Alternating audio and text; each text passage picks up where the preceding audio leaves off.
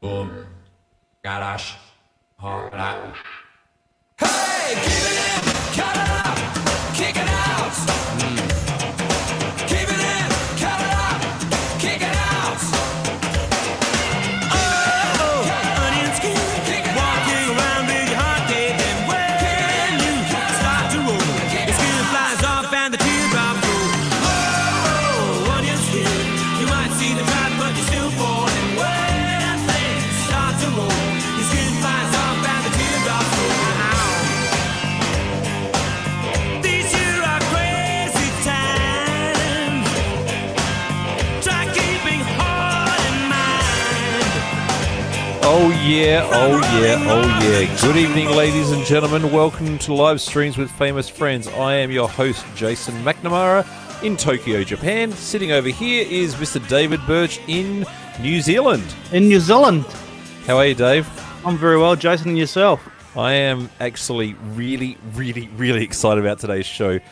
I listened to these guys when I was growing up, and if I remember correctly, I think their first album came out in 1986, which I was 14 at the time, and I used to love watching video hits shows when I was a kid. I absolutely loved it. I used to tape them.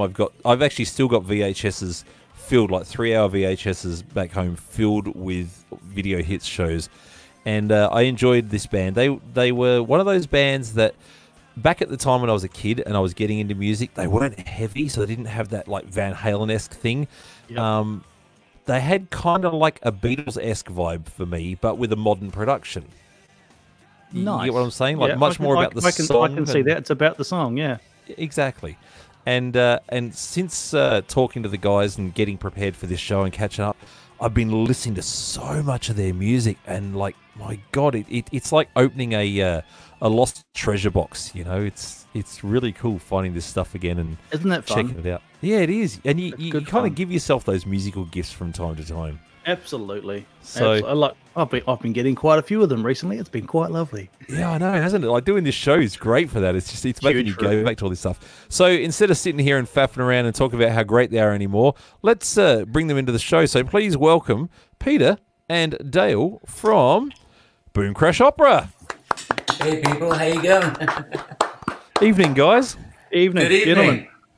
I hope you can live up to the introduction. And you were 14, my God. Yeah, I was 14 when you guys started. I think I was 43 then. Oh, come on. You weren't that old.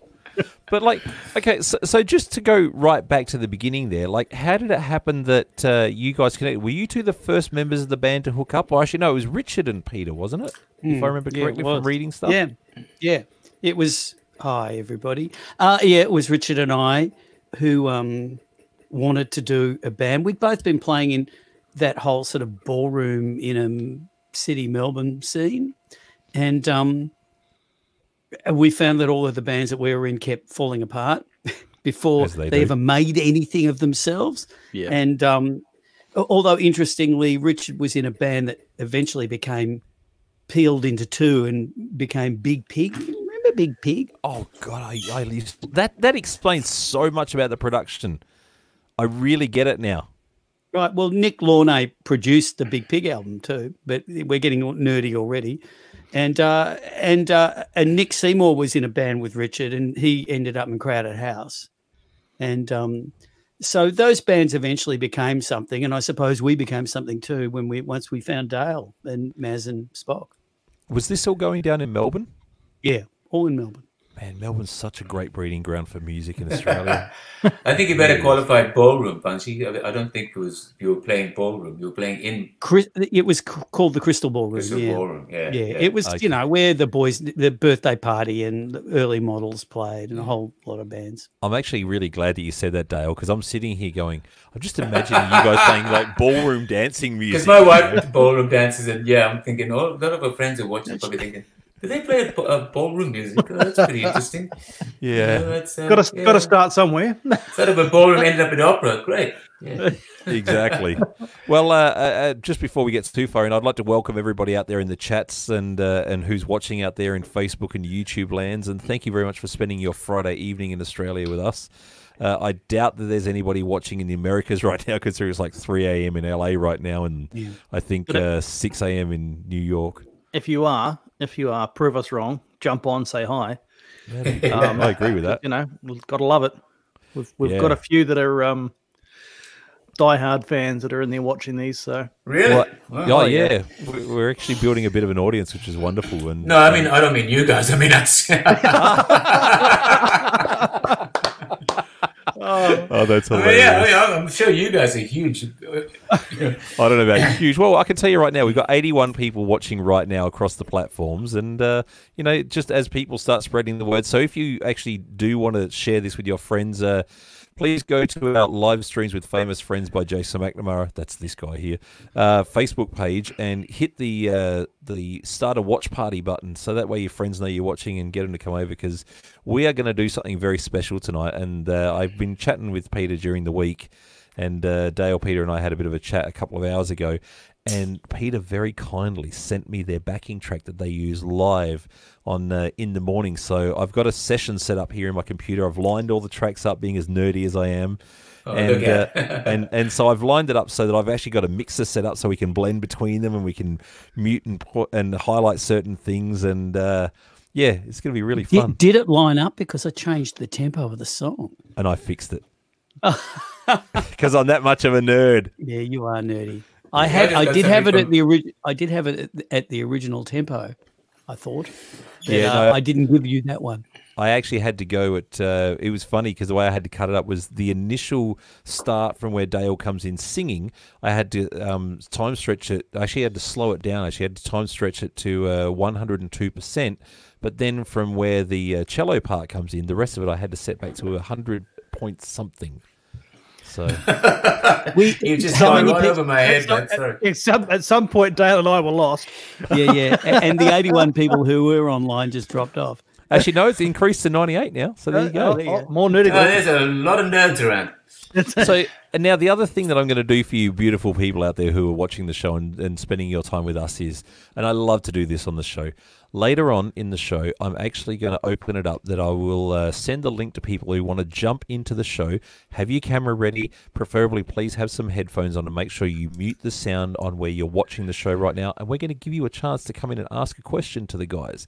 So if you've got a question about a song, and I'll tell you right now, I have the button, and I'm a very, very straightforward guy. If you mess around, I'll kick you the hell out of there quicker than you got there. So just be respectful, and we'll all have a wonderful, beautiful, happy time. Happy time. You make it sound so pleasant. Happy. Which it is. Exactly. Which it is. So, okay, so going from you and Richard, where did Maz and Dale come in timeline-wise to the show? So, actually, Dale, how did you find out about these guys? Well, Maz and I were in a cover band called Survival. We would sort of tour Australia, a little bit, just driving around. And one day we were in the back of a Tarago, and Maz said, "Hey, listen, I got this demo from these two guys," and the song was called "Up in Arms." Kind of funky, almost, kind of tune. And I was right into Stevie Wonder and all that sort of stuff. Nice. Oh, that's pretty good. I like that. It's kind of funky, but in this kind of white.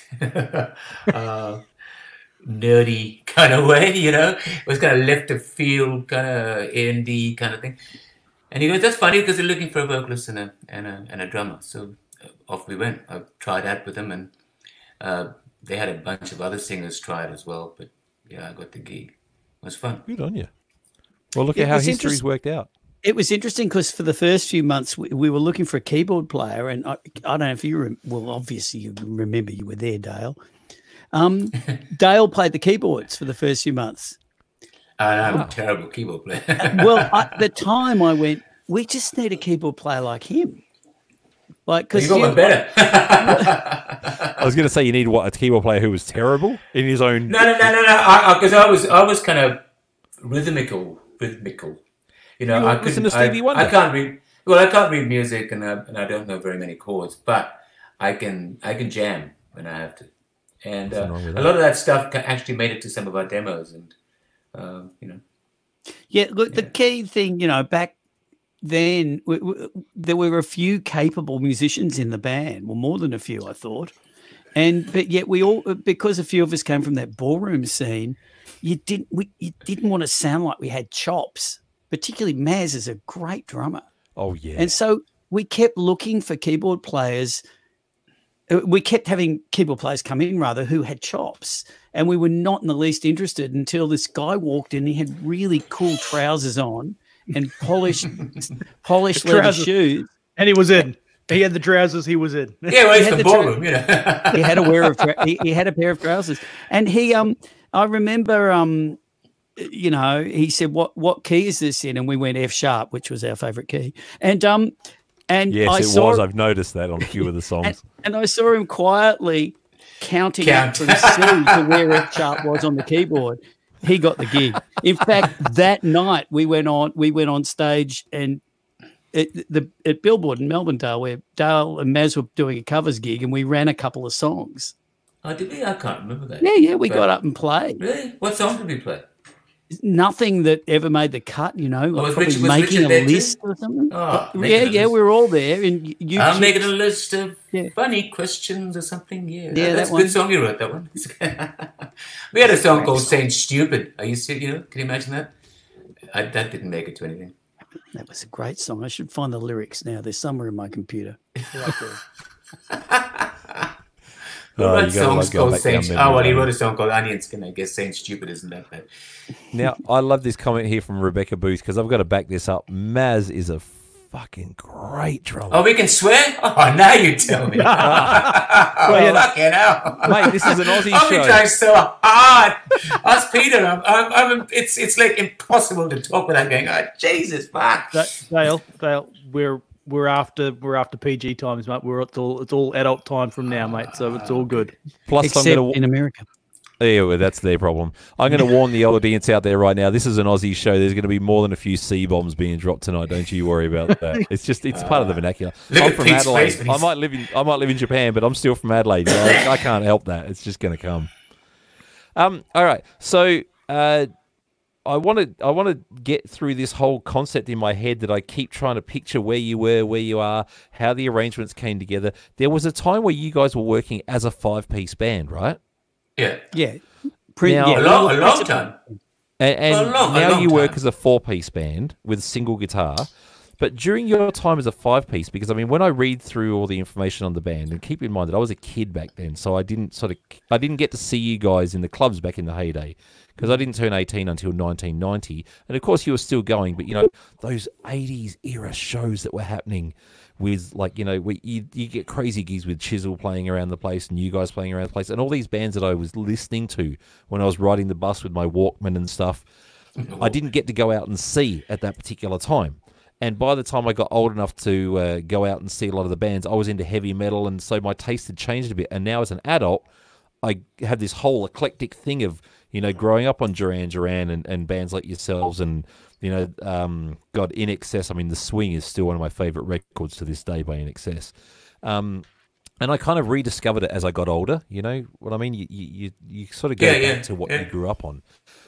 So I missed out on getting to see you guys back in the day at those times. Unfortunately, it's just the way it was. So when you were doing the 5-piece thing, I noticed in the recording lists and things like that, it states that both Richard and you, Peter, were actually playing bass and keys. But how were you touring? Were you with a keyboard player, or how was it working? No. We actually, I don't know what credits you were reading, but the band started with me as the guitar player, Richard as the bass player, Greg O'Connor as the keyboard player, Dale singing, and Maz playing the drums. But Richard was actually a guitar player, and really he just copped the bass gig. He's a better guitar because he's taller and he could hold the bass. Yeah, and, but you guys used to swap quite often on stage. Well, that happened. Yeah. After the first album, while we were touring the first album, we started swapping instruments during the gigs, and eventually and Spock, the keyboard player, would come down and play guitar and sometimes play bass as well. So we just kind of passed the instruments around. Much to the chagrin of front house engineers, because they said it's very difficult to mix you guys because I'm mixing 3 bands, because every 2 songs the lineup changes and different people get on different instruments, and it is very difficult to pull a sound. But that's the way we did it. eventually Richard and Spock stopped playing the bass. Can you remember, Dale, the day when he came to rehearsal and said, "I'm not playing bass anymore." Neat. You gotta understand Spock's sense of humor is kind of crazy, you know. He is one of a kind, that boy. If I try to remember correctly, because I'm probably going to get it wrong, in my mind, the first song that I think I remember hearing from you guys was either Hands Up in the Air or Great Wall. But what was the first single? The single was Great Wall. It was Great Wall. Okay. Yeah. So just because like with this show, people out there watching the show, I love to play the tunes. I love to sit and go through this stuff. So I can't monetize this stuff on YouTube. It's just the way it is because record companies take all that stuff. But I love for you guys to hear it. And hopefully pass it on to the artist, let's be honest. Yeah, which they probably don't. But let's get in and have a listen to that very first sound that we all remember from when the band first kicked off.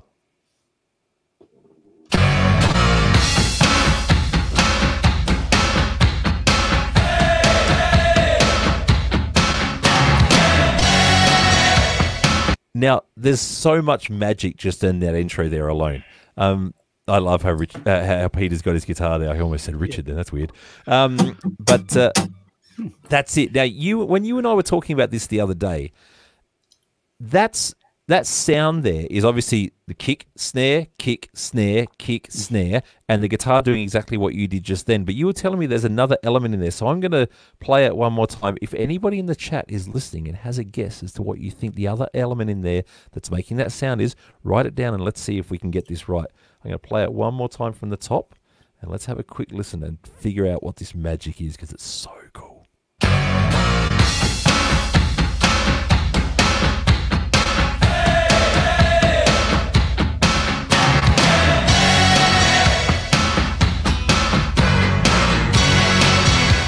So, the magic, Peter. Let's go. You've got to scratch on the bass as well. It's all four strings. Yeah, you're going to do it for us now, Jace? Yeah, all mate. four strings and a nice clean chaka-chaka. All right. So I'm just going to reroute my cable over here. Here we go. I might also say there's electric guitar and acoustic guitar at the same time. So it's acoustic, electric, and a bass. And they're all just going, doing that chucking thing. So what he's referring to here, folks, here's my bass sound. Oh, dry cable. So it's just literally holding the strings and doing this. Just got to find the right spot where there's no harmonics. Yeah, completely like that. It sounds just Okay, the same. Jace. Got it. Jace, down here, down this end of the neck. Down the low end. That's Now it. you're dragging across. It's I'm trying to shut the harmonics up. This bass has got too many harmonics. Oh, it sounds just like that. It sounds like us in our experimental phase, Dave. Gotta love live shows, don't you? All right, hang on. Let's change camera so I don't have to hold it up like such a goober. There we go. There we go. We've got that now. Oh, now you look like a rock and roller. No, just down on the second fret, mate. Down. Yeah. Don't play your notes, just flat chat your hands. That's what I'm trying to do. But anyway, you got the rough idea. Well, you also need a really shitty bass, like a pretend Rickenbacker. That's what Richard used to use. Yeah, Can't use probably a what good it bass. Hey, So you got good Jace, basses. Yeah, are mate. you a lefty? No, I'm a righty. Oh, it might be just the latency. Just do it again one more time for us. Oh, I know what you're gonna do. Yeah. It's all right. It was reading. No, it's your technique, yeah. It was sounding like you were going back, doing an Oh, up, I see. then a down. But it's only the internet webs playing tricks. So on there. it's the kick, snare, bass doing that, and then the Yeah. guitar. yeah. Hey! And that guy doing that. Oh, I should change my camera back. And that guy there doing that, except he had As a soon lot more as hair. I heard that, we rehearsed that, and when I first heard that, oh, this is a great song. Richard just came and said, hey, and I started writing lyrics for it. But yeah, that was... So can you remember how did you get involved, Dale, in helping write that? Well, I think we used to always play these new songs. You go, I listen to what this thing I've got. And then Richard goes, hey, and dun, dun, dun, dun, dun, dun, dun. And then, it probably didn't sound like that. And then, but I heard the hey, and I went, oh, that's great. We'll call to arms. And that was our first song. And then I don't know. I think Richard was just kind of lazy for writing, didn't want to write the lyric, and he wrote a bit of the choruses, and I just thought, well, I'll write the lyric, and it's great. The other thing that I love that kicks in there is the synth. Like, do you recall, were you guys using Yamaha DX7s at the time, or? Yeah, I thought stacked so. up. Yeah, but also, wasn't Spock playing the wrong note? You guys were playing A's, and he was playing... Which gives it that no, it gives it that discordant, and I've played that in a couple of cover bands, and they can't get it right because they're trying to play the right note as opposed to the right wrong note. The right notes. Where Spock would play, I think, A sharp, is it, or is it B flat? Yeah, A sharp. Yeah, I don't know. I'm not a musician. Yeah, they want to, like you know, Dale's singing da da da da da da da da da, and a Spock, the genius keyboard player. So Dale's singing this note da, and Spock plays this note da, and of course what you get is, you know, that's it. It rocks. That's the song right there. And that's what makes it so magical, is like, for those of you who maybe played a little bit of piano as a kid or aren't such an advanced musician or don't even play music at all, the idea is that you have major or minor. Yeah, oh, come on, you're a drummer and you know all this stuff. I do, but, you know, I'm special. So majors and minors, so you've got an acoustic guitar in your hand. If you wouldn't mind for us, Peter, can you just play an F sharp major and then go to the F sharp minor? And that note there is what makes all the difference. So a major is basically a happy key and a minor is basically a sad key. And what they did was they blended the two of them together, and that's how you get this mighty sound in there, which is this.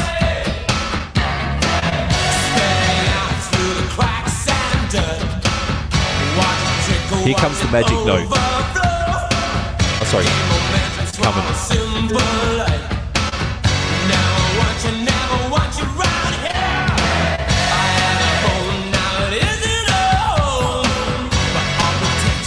So cool. Sing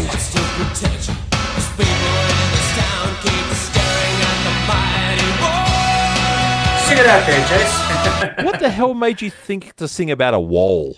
No, it's about a dam. Yeah, it's about the weird dam in it's the Hugh William.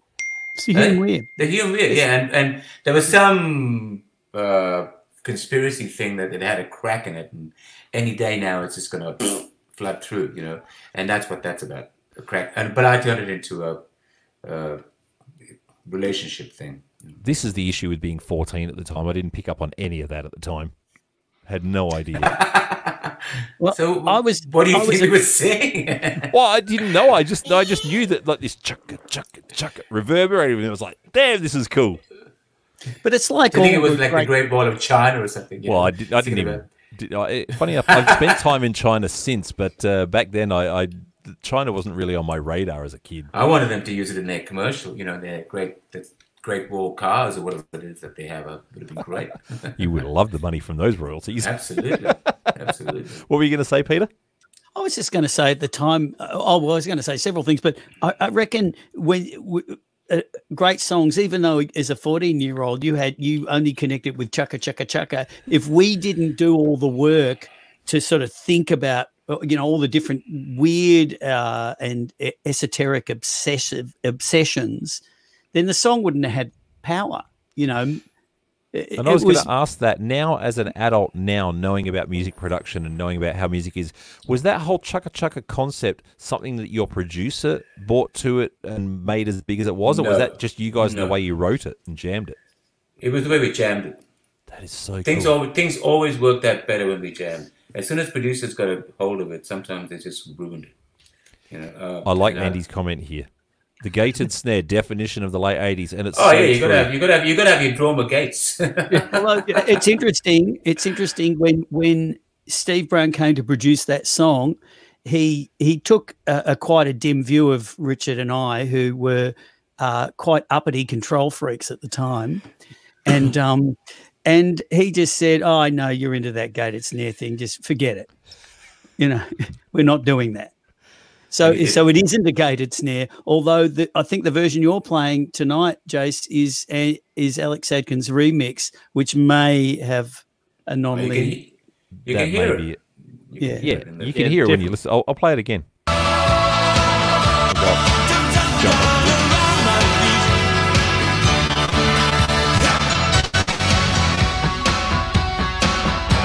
Nah, just a real reverb. It's not gated. It's not gated. It's just just a bit of reverb. Now, A Dave, good tight snare. you being the drummer, Dave, can you explain to the audience out there who aren't drummers what the difference between a gated snare is and just a normal snare? Because we're probably losing half the audience going, what the hell are they talking about? Oh, well, a gated snare is a snare that has to get through a gate. Oh, come on. Well, that's technically it. It's the closed off sound. It's taking away all the excess ring and excess overtones away from the snare by once it's set to a certain volume level, it allows the sound through, and then the gate closes when it drops down behind that level of volume again. Very, very simple way of explaining a gate, but basically what it is, it opens when there's enough volume to go and closes again behind it. And a snare or a drum being an instrument that is fast on the attack and then dies off pretty quick, gates work quite well for closing them off and shutting up any extra sound coming through, and were used heavily during the 80s to their own detriment sometimes. Oh, well. Come on, In Excess we used that was part of their sound. Well, that's the whole thing. It did define a lot of the 80s drum sounds. Yeah, it was that's what we used to call him, Nick Launay. That was Nick Launay's big thing. Yeah, the gated everything. And that's the thing for the audience out there is like when you get a gated snare, it literally has that moment where it hits and then it's gone. And that's kind of where it kind of has that magic, and that's why that 80s sound really resonates with some people because they grew up with that and it feels like home. That's really what it boils down to. It's the best example of it is, of course, Phil Collins playing on In the Air Tonight, or on similarly on Peter Gabriel's The Intruder, which is where they actually found the sound. And it's even on Prince's Kiss. Like there's a non-lin reverb on the snare drum on Kiss. It was, you're right, the sound of the 80s. But Steve Brown was wise enough to go, this has already got a use by date on it. We're not doing it. And so it's actually... boy, was he wrong. It's actually... We're still playing it now. Exactly. So if we jump forward to These Here Are Crazy Times, which is a very, very, very apt name for what's happening in the world with the problem right now.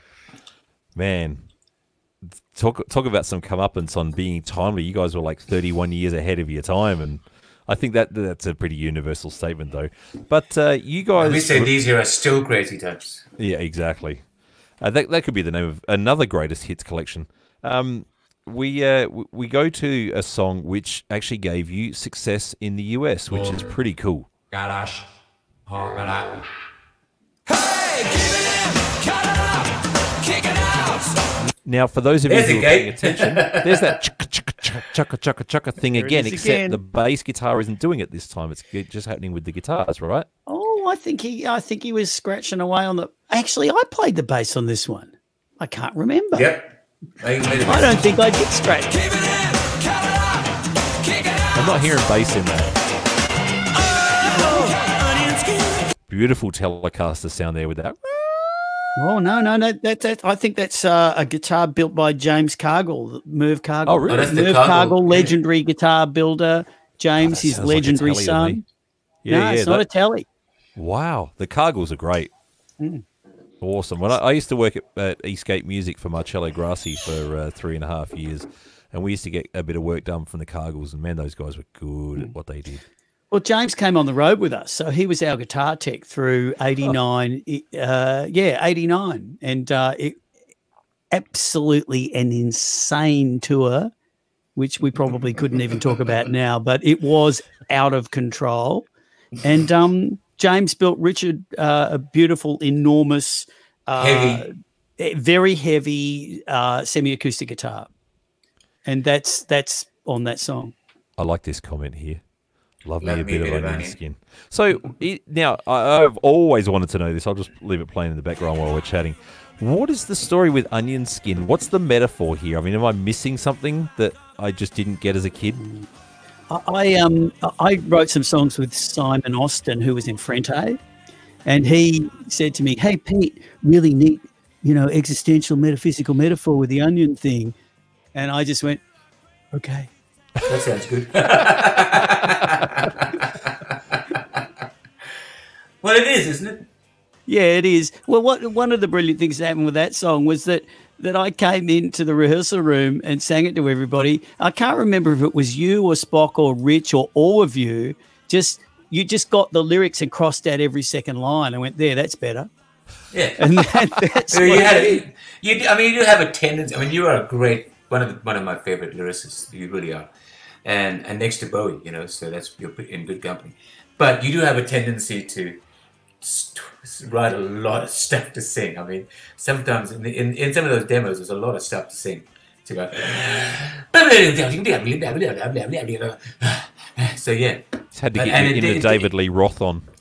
Yeah. the original opening line of Onion Skin of the verse was, "These here are crazy times for eager young vegetables." There you go. Oh my, Dale, you did a good job. Thank you for not making us all have to put up with that. We used the vegetable line in another song later on, which was much more existential. Well, and funny enough, because this is exactly what the next question was that I had ready to go, so it must tie in. Adam Chapman asks, can you explain the rock and roll carrot? Is that related to onion skin, or do you guys have no idea what he's talking about and he should stop drinking right now? Never heard of a rock and roll carrot, unless rock and roll carrot, because we used to call, because Richard had red hair, so maybe, is that what he means? All right, here we go. This is going to be my first one for the night. So, Adam Chapman, please message the page, Live Streams with Famous Friends by Jason McNamara. I will send you a link, and you can come in here and try and explain what this rock and roll carrot is that you want to know about. And maybe we can get some clarity and we can get this thing figured out for you. So, what's the story? What's the metaphor and the thing behind the whole onion skin? It is a pretty... There you go. Onions have layers. That's exactly right. Thank you, Kari. Thank you. So That's it. Does this mean that Shrek owes you guys money for inspiration, or what? We owe him money. Well, no, onion skin was. Oh, he came before the later. first Shrek movie. He came later. Yeah. But that's it, isn't it? Because I was singing the lyric, and it sounds like that's what I'm singing anyway. So that's my take on that song. Yes, so. it's about a lot. A loss of soul. What happens to a person who hasn't got a central sort of soul or value system at their heart. So you just keep peeling away, and there's nothing there at the end. That makes sense. And it's funny, but there's a darling. Here we go. Are we reading these messages as they're popping up? Yeah, well, Dave and I have control over that, but I like this one here. I'll never forget your Darling Harbour gig, where you were all on a pontoon. It was insanely hot, so loud of us. Loads of us. Sorry, jumped off into the harbour and swam out to the pontoon. Loved it. I think it was 1989. And incredibly dangerous. Yeah, we wouldn't. Really. I mean, they were jumping off. There were some of them were jumping off this really, really high bridge that goes over Darling Harbour, and grabbing onto these cables of electric cables and stuff that were on the pontoon. We were freaking. I loved it, but I was freaking out with it. I bet but you yeah, were. that was fun. So one of the things in this song and the way it's put together that I really love is. One of the things about music that I enjoy so much and that I appreciate about bands like yourselves is when a band does something once in a song and it never comes again, and it just makes you go, wow, and it makes you skip back and listen to it again and again and again because you just dig that little thing. It's like, to be crass, because this is an Australian show right now, so I really don't give a flying fuck. It's like, if a girl's showing just enough cleavage to be exciting, it's actually better than when you just see everything naked half the time because it draws you in. You get the metaphor I'm going with here. So where's the cleavage in this song? I don't know what you're talking about. This song is the put a couple of onions together and the bass riff at the end. Here it comes.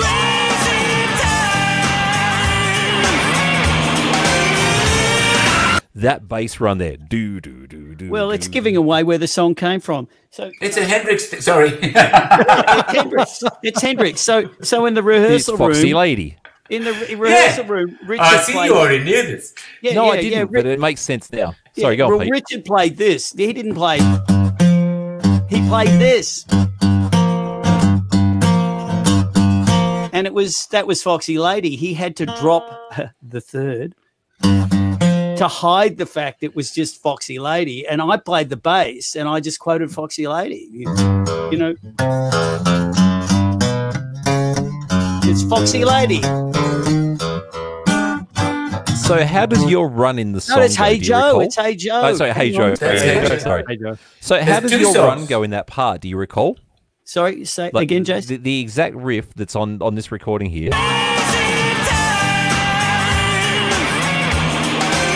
Yeah, it was on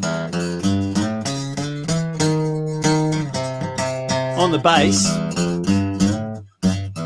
Is that right? Can you just hold Yeah. your fretboard up a little bit so we can see it?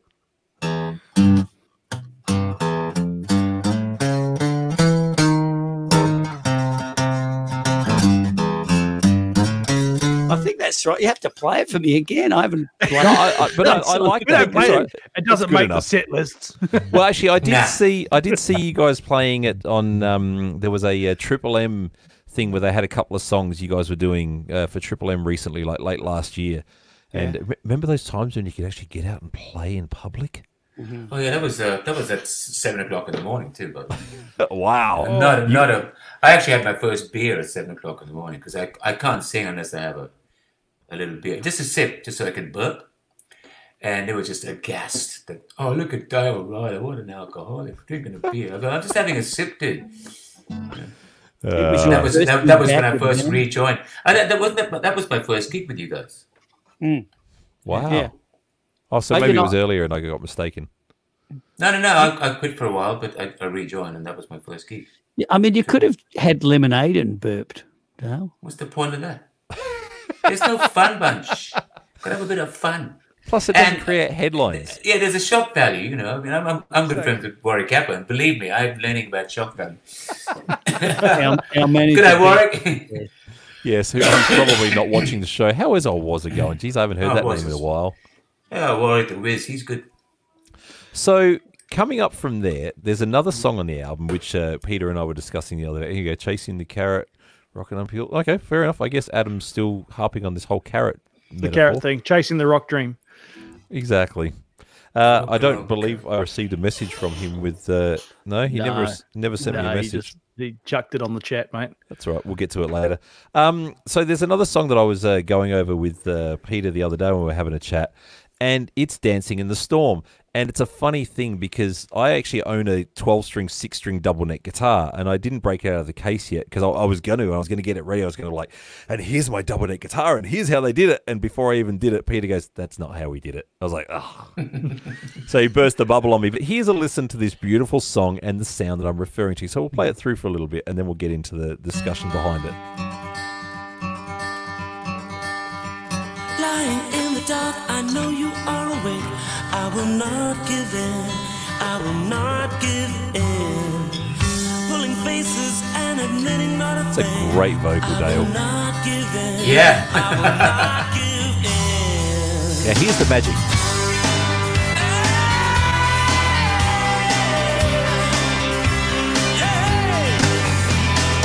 Now, for those of you who don't get what I'm talking about with a 12-string guitar, the concept is pretty straightforward. You have 12 strings on the guitar. A regular guitar, as you know, has 6. Now, I haven't actually got my double neck out to show you, but the first 4 strings on the guitar have an octave high up note, which means that even though I'm not... Actually, you know what? I'll just plug into my amp here regularly. Shall I go and get it? That's all right. I got it sorted. Oh, he's got a 12-string there too. Oh, if he's gone, I'm going to go get a cigarette as well. Oh, I heard something. That doesn't matter. I won't bring There it. you go. So a normal guitar sounds like this. And your guitar? Well, there's that. But there you go. So Type that string he's in. got 2 octaves at once. So can you play the Dancing in the Storm riff on that, or is that not in tune? Yeah. So let's find out.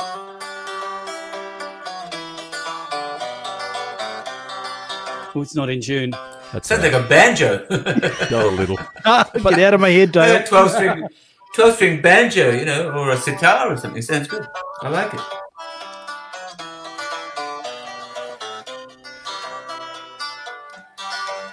Rickenbackers are so hard to play. Oh, I they are, bought because this. the necks are so skinny. Yeah, I bought this after we recorded the song, so I could play the song on the tour. And but we didn't use a 12-string on the record. We cheated. How do I demonstrate this? Yeah, Well, this is where the magic comes in. So for those of you out there who've ever tried to play this song in a cover band and have always wanted to be able to get it right, you're going to learn from the man himself. So the part was.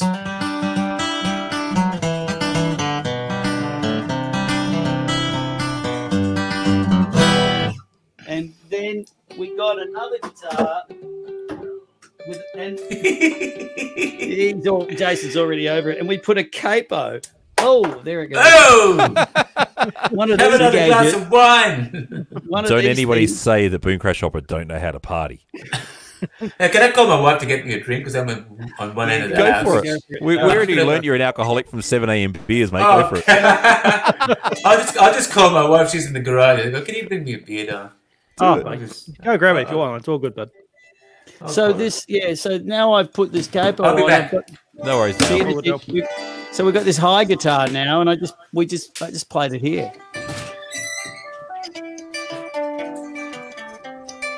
Boy, And that's how you did it in the studio. yep. We So used that's- that trick That's on how that you song. get that doubled up sound. Yeah, we did it on the best thing as well. You know, I'm just gonna mute Dale's mic because for some reason his headphones are too close. Dave, if he comes back, please unmute him because I'll be in the middle of doing something. Thanks, All mate. over it. So that's where this sound comes from. So we'll play this again so you can hear it.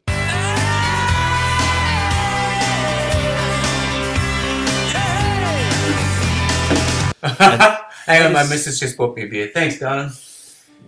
That is such a magical thing that you can hear that, and I was really seriously sitting here going, "Hey, hello." So, and Sneaks in, that's sneaks a out. cool thing is like I was listening to it, going, "Yeah, it's gonna be 12 string. It's gonna be great. I'm gonna be going, wow, I'm the guy." And then I realized that I wasn't the guy because I should have heard that you've got and together. Yeah. It's because a 12 string doesn't do that. So for anyone who doesn't know what a 12 string deal is, these two thinnest strings here are actually having the same note. So you've got two of versus the G one above will have this, and so it's kind of cool the way that works because it's something that's unusual to hear coming out of the sound. yeah. We liked a bit of that jangly stuff. You know, we were fans of the Smiths, or maybe Dale wasn't, but the rest of us, or at least Maz, Rich, and I were fans of Johnny Marr's work. Johnny Marr is amazing. You can hear. You know what? Hey, Pete, you know what? I thought you ripped that song off from that Big Red Mountain. What's that song? Big Country.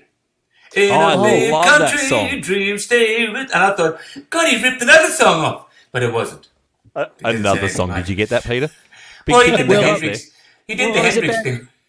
Yeah, there was the Hendrix thing. I was about to confess that Hands Up in the Air really started as How Soon Is Now by the Smiths. You Oh know. wow! Why didn't we should have kept going with that idea. Come on, guys. You were about to play Big Yeah, I Country, was. were you? See what I mean? And you can jig to it.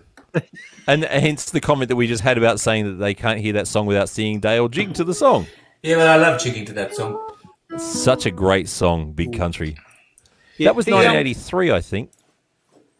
Roughly. That's a great song. He had a great voice, that boy. Oh, yeah, no question at all. See, I So think there's Dan- some great ones. Sorry. Dancing in the Storm got us into a lot of a pickle because we knew it was good when we wrote it in 1988. And the Americans heard it, the American record company, and just didn't get it at all. And they just said, "Oh, what are you playing country music for?" And so we changed it, and we this thing was, we got rid of this, we got rid of, cut it, got rid of it. We did a Oh, really? You can't remember this, Dale, can you? We did a demo of it where all of that was gone. You sure? And oh yeah, I remember all this. Remember that studio in Balaclava Road that we rented in 1988. You know, Nick. Remember Nick? Oh boy, Yeah. I was never in the studio. You know, You were I was there. always. That But I was really. always playing.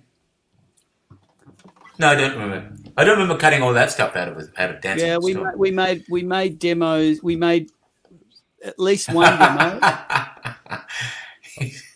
Sorry, Yeah, that's all right. There's Yeah, a I flash went to, I went to there hear was the a flash. comment and the wrong one came up. But no, this is Justin Murphy, the guy that Dave and I used to play with, who I have a funny feeling he may have played some gigs with you over the years as far as like he was a support or an opening act. Or Who? Sorry? Justin Murphy's the dude's name. He's from the Bayswater area down in Melbourne, and we used to play with him. He's a very good singer. His band that he had before we joined him was called Heaven Sent, but it was like scent as in the smell. And great singer, really good songwriter. Oh, well, good. What stinks to high heaven? What were they called? Heaven Sent, you ass. Oh. Asshole. Oh, you go. He says it here. He played with you down in Warrandyte. Warrandyte. So there you go. What, with me or with Boom Crash Up? I'm not sure. He'll have to keep going with comments and let us know. Tanya Dale Ryder says, "Hello, my friends. Miss you all." Oh, that's my family. Oh, so the blonde lady that we see in the corner there is My the lady who wife. come and bought you the beer. Yeah, my 2 daughters. From the picture, you have an unusually good-looking family there, Mr. Ryder. Oh, what do you mean? Well, let's They're all start. adopted. Yeah. That wasn't digging on you. That meant it was in like a little bit above the bar. Oh, that's what I mean. That So wasn't you were digging on adopted, you. right? Nice. The funny thing is I've got one brown child and one white child. It's really cool. Interesting. That's awesome. I'm hiding the brand because, you know. It doesn't matter, mate. You know, damn it. Just You in know what? case. You moved on. I was just about to go with the postman. Sorry, forgive me. Sorry, I had to sneeze. No, but I mean, you know, I didn't want to. Yeah. It's all good, mate. You know what? In these It's crazy just times, my favorite beer, you know. exactly. So, Dancing in the Storm. Let's get back into this song because we're getting a little bit sidetracked here, and it's my fault for being too silly. There's a lot of good things in this song that I enjoy. Here's the gated snare. Great bass guitar tone, by the way.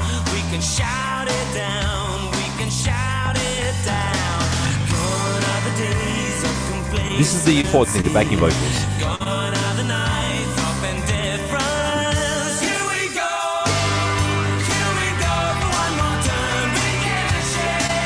I love how you use a "here we go" and you keep a good constant high note as kind of almost like a drone note type of thing. Yeah. Now, is that all you singing these parts, Dale, or is that a combination? Because I believe pretty much everyone in the band could sing, right? Yeah, they're all singing. Maz has got an amazing high voice. Pete can sing really high. Richard, again, really high.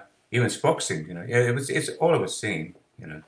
That was a really hard part to do, though, to keep that up live. That, here we go. But that's the key because you get this clash. It's the melody. Da, da, da, you get that. I love that. Even though it's only there for a moment. For all you musical nerds out there, that's a semitone dissonance. Gotta love those semitone Love dissonance. it. It's a similar effect to, the sort of. It's Yep. been a hard day. Copyright infringement. Oh, really? I know you gotta understand every No, time. I do that's these- that's one of my new songs we're writing. You know, It's been a hard, There's a no hard one- day's evening. There is nobody we won't rip off. Come on. No, see what happens. Blame a bit of Dirt Bunch. About 12 hours after I've done the show, YouTube sends me all these copyright things saying your monetization has been taken by such and such record company. I get like 4 or 5 emails at least per show because they're playing all Really? these songs. It's just Oh, wow. that's the industry and where we live.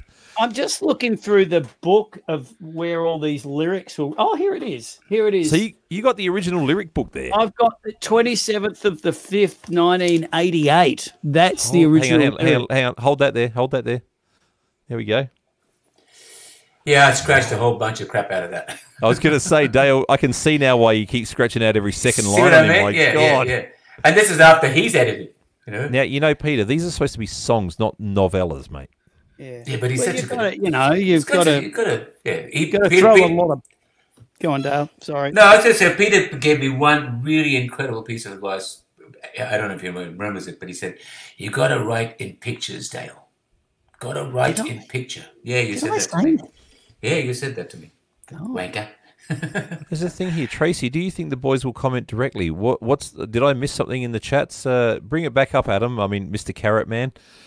Whatever it is, like we're happy just to go to town and have a good time here. So He wants the carrot. Is that the carrot guy? Wow, yeah, that's the carrot guy. I just have to bring up here. BV here lives in Canada and he's watching us right now. Yeah. Oh, Isn't good. that amazing? Hey, I mean, yeah. Like And there we go. it'd have He's- to be V he's, Ninja. I He's can't also- see that. It's not coming up on my. Hang on, where was it? Yeah, I've got it. There you go. Tracy, me, Tracy. So if so will, you never know. But Oh, there we are. There we are. Yes. I have no idea what that reference is. Sorry. City Flat, her charity. Oh, I just you're mentioned getting. Oh, no. City Flat, her charity. Background on these songs. Well, her charity is the worst lyric I've ever written, and I'm sorry. I apologise to Dale and to the. I apologise to is. the world for that one. It is the worst lyric I've ever sung. I've got to say.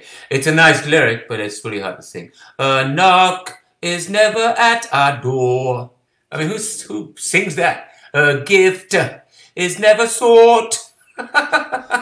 It's a crazy lyric to sing. Yeah, yeah. It was meant to be a critique of Urella. beauty contests that raise money for disabled people. What a ridiculous thing. I mean, I think it's a worthwhile thing to have a discussion about, but not in a 3.5-minute pop song. That's a fair statement.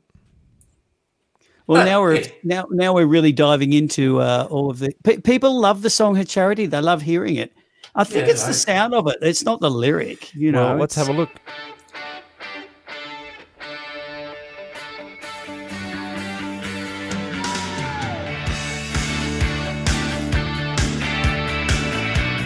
Such a Smiths type of a vibe to that sound.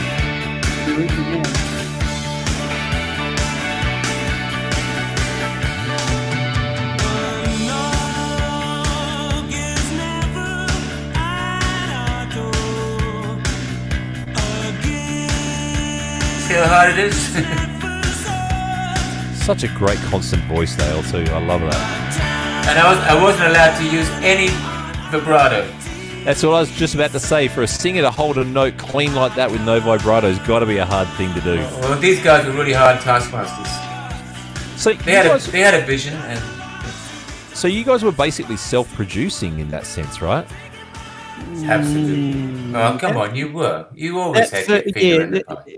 It's the first album. Alex Sadkin, the legendary and a gorgeous man, produced it. But Richard and I were pains in the ass, and I'm happy for you to talk about this, Dale.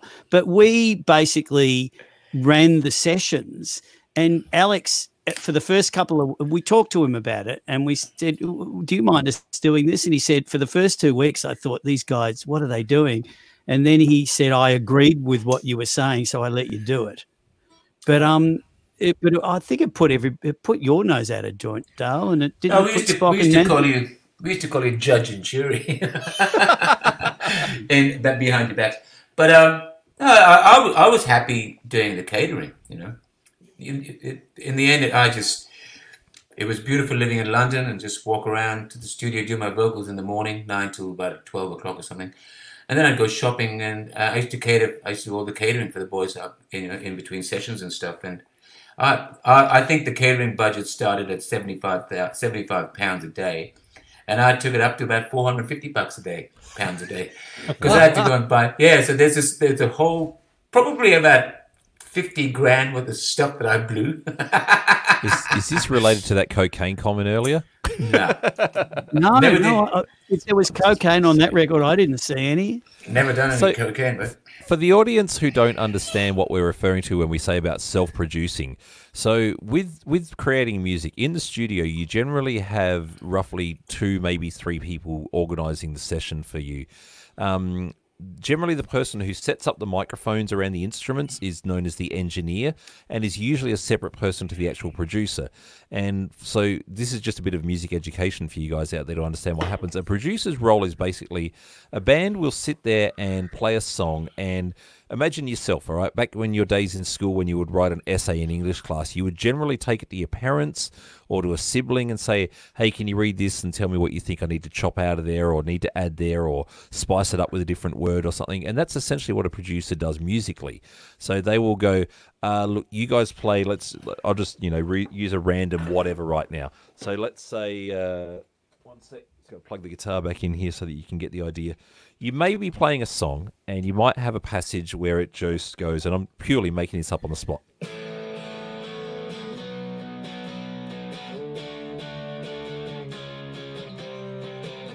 And the producer might go, you know what, those chords don't work because what you played there doesn't resolve back to the correct key that you started in.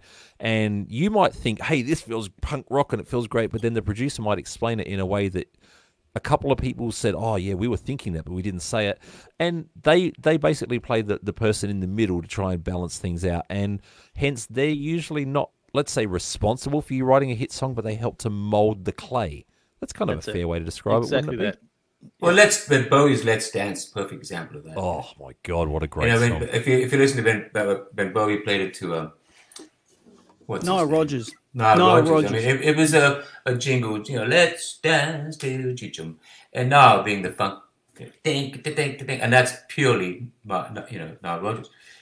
That's a perfect example of a good producer and the artist getting on together. But there are some really intrusive fuckwit producers that just come in and just have their own vision of something. And whether it's you or not, that's the vision. It doesn't particularly match your style, but that's who he is, you know. That's the risk you take with another producer, isn't it? They come and they've got an idea. So yeah, we've sacked a couple of producers. Yeah, absolutely. Because if they're not in the same page or working in the same direction as what you guys are, you're fighting against each other, and all of a sudden it's not producing the music you want to produce, and it doesn't sound like you anymore. And it's like, well, great. It causes tension in the studio. You don't want that. There's Absolutely enough tension as it is. So back to the point I was making. So generally, you guys have self-produced most of your records. Is that in the sense of like the arrangements and all that sort of stuff? Is that right? I'd agree with that. I think Pete and Richard and the band, because we rehearsed those songs and we pre-produced those songs a lot, would pretty much take them and it was what it was. Maybe different sounds, but otherwise, you know, very rarely did somebody actually change. Not Alex Hutkin, but L.A. Jimmy Iovine? Jimmy Iovine changed. But even then, that came from the actual musicians, the change in Talk About It, a song called Talk About It. Michael Beasley knows what he's talking about. Noel Rodgers is king. I agree. So true. The work that he did with Duran Duran and so many artists. Oh, he's done everybody. Yeah, he's great. Yeah. Absolutely incredible. So Alex Sadkin, who did our first record, did Duran Duran.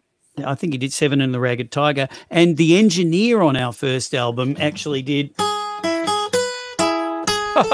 a tie-in. He engineered that. He engineered Big Country. So, but Alex Sadkin also did. Didn't he do U2 and? No. Alex. Talking Heads. He did Talking Heads. He did. He did Speaking in Tongues. Yeah. He did, and he did those. He engineered those brilliant Grace Jones albums, Night Clubbing and Warm Leatherette. The Island. And he worked with Bob Marley in the 70s, so he was like this legendary figure who was living in London. And by the time we turned up, and he went to New York to master our album after it was finished. And Richard and I talked to him and said, "Are you going to be okay getting back into England? What's the deal with your visas?" And he said, "Oh, I've got lawyers. I've got that under control." And he couldn't get back into England after mastering our record. So he had to go to Nassau to make the next record that he was producing. And he was in a car accident and he died in Nassau. Wow. It's this chain of events. And the guy driving the car was the engineer. Wow. Will Gosling. Yeah. So I was getting exhausted just hearing the run up of events, and then when you say what happened in the end, it's like, oh my god. And we were on tour when it all went down, so we'd come back to Australia, and I remember being in London with Dale spending £450 a day on catering, and we were just living the high life. And I remember it's a Catholic guilt part of me going, "We are going to pay for this." And we came home and we had the most toured the rest of our lives. Oh, it was the most miserable tour where we all had the flu for 2 months, and in the middle of it, Alex died, and it was a disaster. Consequently, we never paid the money back. This is all on the These Here Are Crazy Times era, right? No, it's the first album. Before this era, we have hopped back. Sorry, we've spoiled your beautiful timeline. That's fine. So is that where the title came from then? What's that? No. That was just the title came out of the first line of Onion Skin. Spock, who always, our keyboard player, who always had that sort of the vision thing, as George Bush Senior used to call it. He could spot sort of artistic themes and cultural themes, while the rest of us were down in the weeds with the notes and the instruments and the chords. He would pick up the vibe, and he was the one who said that line. We can hang a whole album off that line. He was our prophet. I'm just having a thought here because we're back to talking about this, and you mentioned Onion Skin in the first line. I'm just going to check here. If I hit the record button, if I can actually do what we were discussing earlier. No, it's not going to work. Damn it. Okay, can you explain to the people, Peter, what we were talking about earlier on today, before we started the show? This classic intro, I'm going to jump to another song in a minute, but you just brought back up Onion Skin.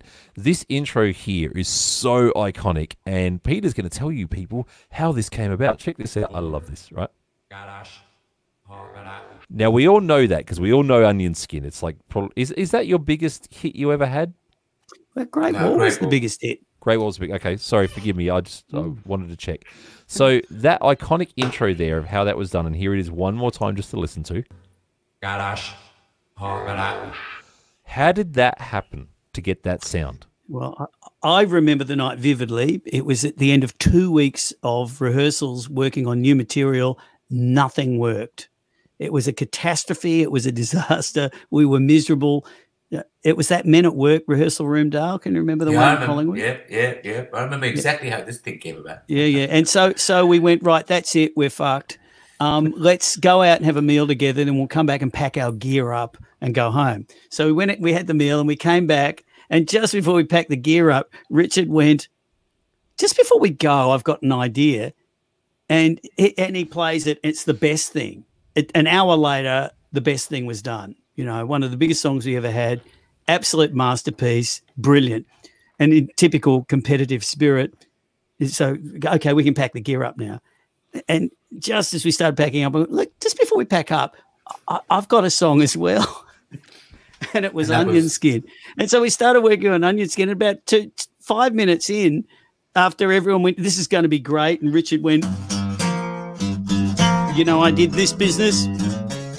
And all this is happening, and then everyone went, "What? Let's learn how to say Boom Crash Opera backwards and sample it." Aipo, Sharak, Moob.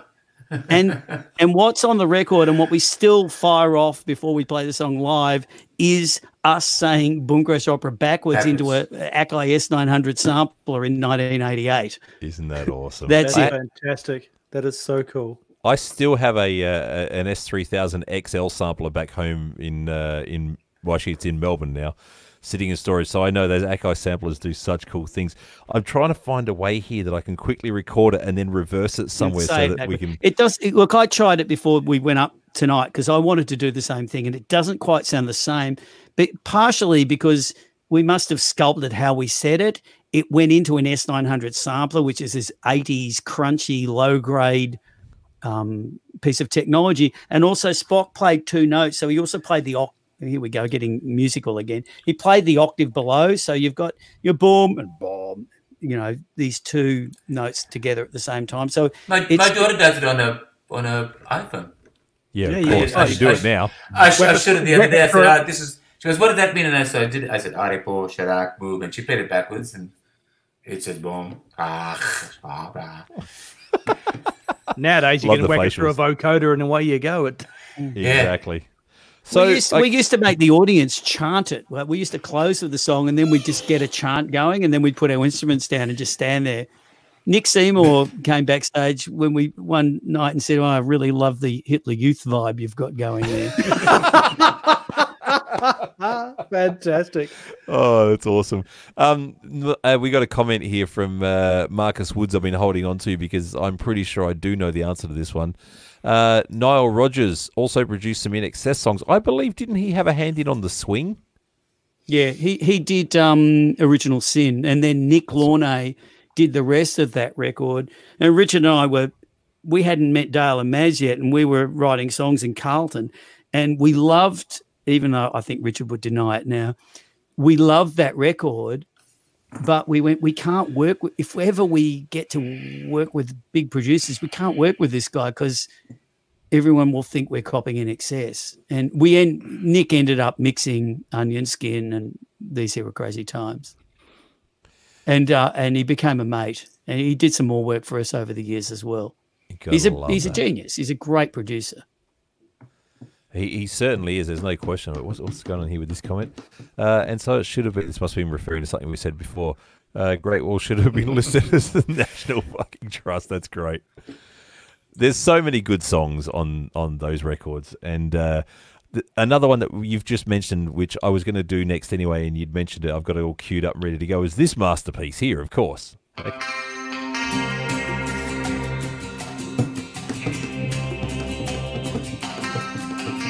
You can hear the synths were just getting that little bit better for this record. I put my spaces on, count back 10 to 1. The gravitation. Now that's you guys doing octaves, not 12-string guitar, right? My skin it pulls away, my brains are on a blaze. The weakest feeling here is bliss. This is the best thing that The build. That's what makes this so good is the build. It's not rushed. these are the colors that I've always wanted to see. And although I've never said it before, I love you, I need you, I need it, I love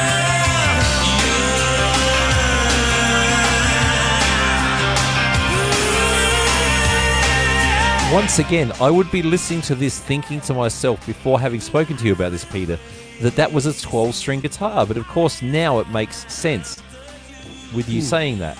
You know, like the thing when I was growing up and listening to what you guys are doing was I noticed that it was so far removed and different from the other bands at the time. There was an air and a breath that comes in the songs and the way that you guys structure your music, and I appreciate it more now as an adult than what I did as a kid. Back as a kid, it wasn't that the instant gratification factor that the more heavier bands like Motley Crue and Van Halen and stuff were giving me. But now going back and listening to it now, I'm like, man, the space is just everything. And then the way you guys would blend that, it's so hard to so seamlessly, and I can say this very, very honestly, to be able to blend two guitar performances, not just in the timing, but for the tonality to sound like a 12-string, but actually be two played performances. Hats off to you guys, man, because that's really, really such a great part of the sound of this band. Absolutely. Just the thought put into the production, you know, and the thought put into the songwriting makes it, great to listen to. That's the thing, the thought put into the songwriting. You know, Pete used to, agonize over songwriting. That's what it is. That's what it took. There's a demo recording of this song that's better than this. And I remember it was recorded in Ackland Street in St Kilda, and you, Dale, did you blitzed the vocal.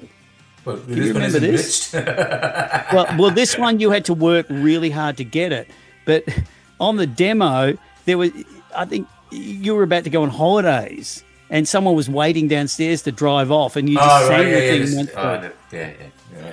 Well, sometimes, you know. Yeah.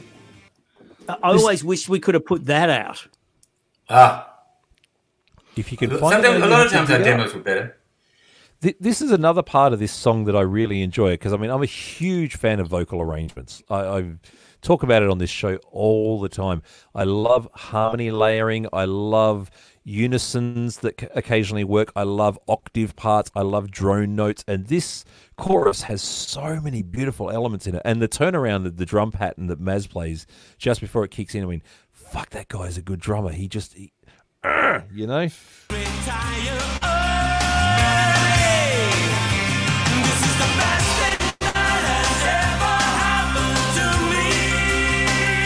And the thing I love about this is the high part is the lead and the harmony is the nice underneath part, which normally, as we all know, is usually the opposite way around. Not always, but usually. So for you to be pelting that out night after night, man, that must have been hard work, but it's still very gratifying as a band to be able to pull off. All Boom Crash Opera songs to sing are hard work. I'll tell you that right now. Well, you can only got yourself to blame, mate, because you recorded it in the studio. and it made me yell every chance I got in the studio. I go, why did you guys let me yell so much? Come on, Dale, can you go back and then do a couple of yells at the end? I go, yeah! And I listen to the tracks and I go, what the fuck was I yelling about? You know, yeah! And I do, and they actually asked me to go, can you go back and do some yelling? And sometimes I just yell into the, warming up, over the track, and then leave it in as a joke. Peter's just sitting there looking at this going, Yeah, they did. what's the look on your face, Pete? Come on. Well, Richard produced the vocal sessions on These Here Are Crazy Times, and I remember after that finished, we did a session one day, and he rang up and said, "I'm sick, I can't come in," and I freaked out. Oh, fuck! How am I going to do this? And I realised that pushing you, Dale, was a thing, but also. It was, and it's part of your style of singing that you always make offers. So even though you're saying, "Oh, why did you make me yell all the time?" Every time you roll tape, and it wasn't tape, there'd be some new offer, and so you just rack up all these offers, and then kind of assemble a vocal from stuff that the songwriter, who was usually Richard and or myself, would never think of. But they'd all come off offers that Dale was making. So, you've actually, I'm blaming you, Dale. Oh, good. But that's half the magic of what makes these songs so that's special. my genius. Yeah, that's my genius. That's exactly it. He's owning it now. So I'm going to play this chorus one more time, and we'll just have a quick look at this, what happens vocally. So for anyone out there who likes to sing or sing along with songs, or is a singer or is an aspiring musician for that matter, this is a cool thing about this. Nights retire early. This is the best thing that has ever happened to me. So the lower part, best thing ever happened to... Sorry, my voice is not even warmed up at all. But is the lower part, best thing happened to me, up the top, and that's hard to belt out night after night. But when you go back and listen to these songs after having watched this show today, try and pick out the parts, and that's half of the magic about what makes this stuff so grand and so wonderful to listen to.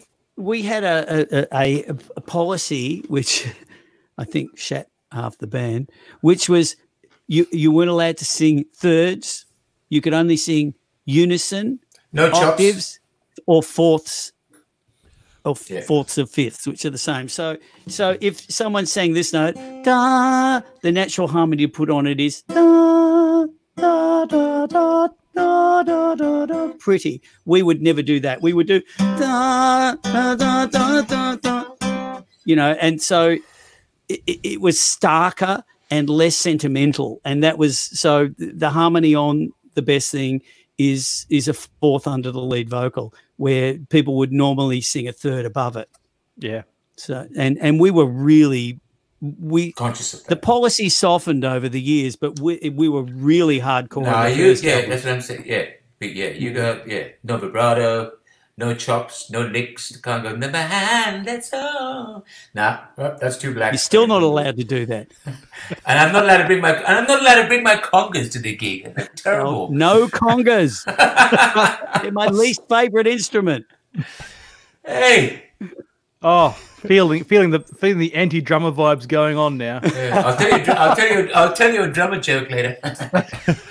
Now, I was actually keeping a question here that's back a little bit in the chat, which I quite liked, and it would be nice to hear you guys answer this. So, Jackson Phelan, I did not ignore you. I've just been holding off on this one for a little bit, and look at that. That's the question? Dave had it ready too. We were both ready on to this go. one. It was a great question. I like this. So Jackson asks, what do you think the three essential tracks are to paint Boom Crash opera, the Boom Crash opera picture, but from an artistic standpoint, not a commercial standpoint?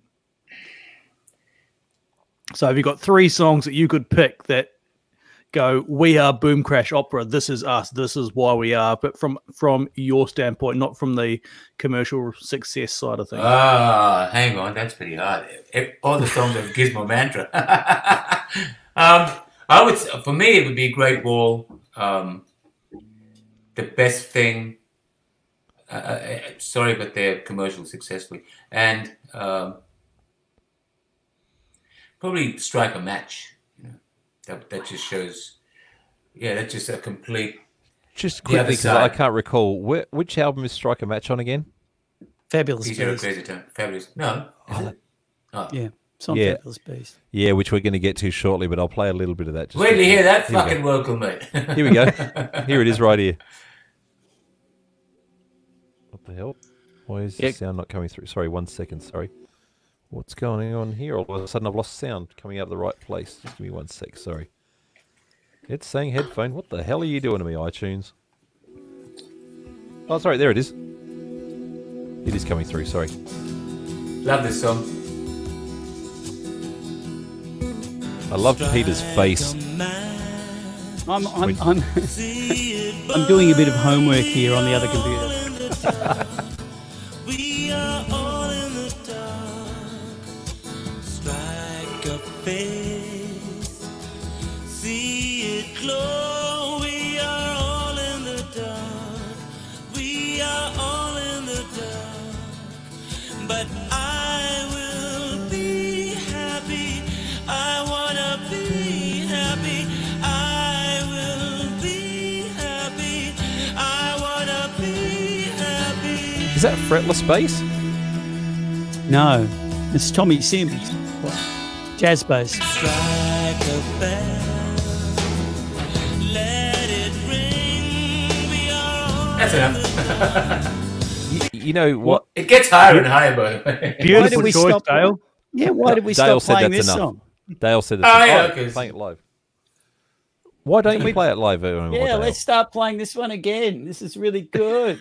I can't sing it at my age now. It's ridiculously high, and it's like, I'll give it a shot. I like the song. You know what? And because we this is haven't the album go on. Sorry. Oh, we just haven't answered Jackson's question. Well, I did. You did. You do yours. You do you. Well, I do I me. almost agree with you, Dale. I Except actually, for Striker Match. Well, Striker Match is actually one of my favourite songs too. I wasn't happy with the overblown production, not your vocal, but I mean, we toured with that song, and Maz was playing it with brushes, and then suddenly it had the enormous power ballad drum approach, and Spock's fantastic keyboard parts were disappeared, and it was turned into this mighty power ballad, which kind of. But Spock spits it down, gung, all those string bits, they're all Spock. All in the You just don't like the bass. No, I don't mind Tommy's bass playing. It sounds like a fretless bass. There's the chorus on it. He was just an amazing bass player, you know. Such a good sound.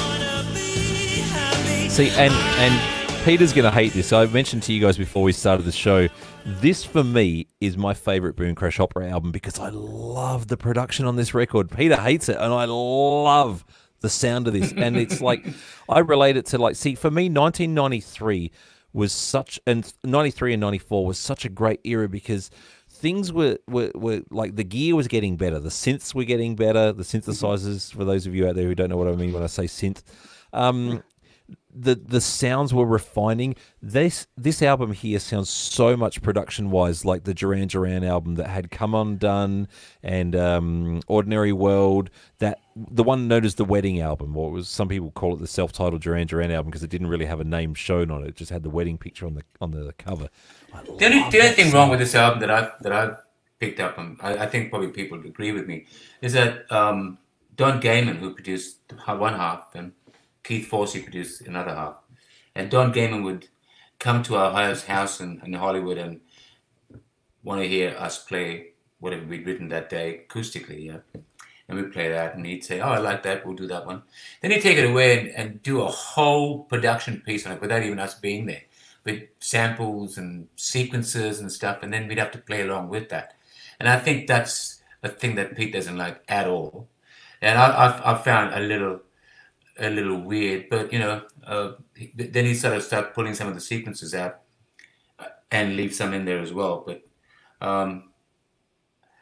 yeah, I just found that a little irritating, you know, because I would have a different idea of what I wanted a song that I'd written to sound like, and I'd listen to what he put together because he was the producer, and it would be a completely different thing, you know, a bit more softer and a bit more well produced or something. I don't know.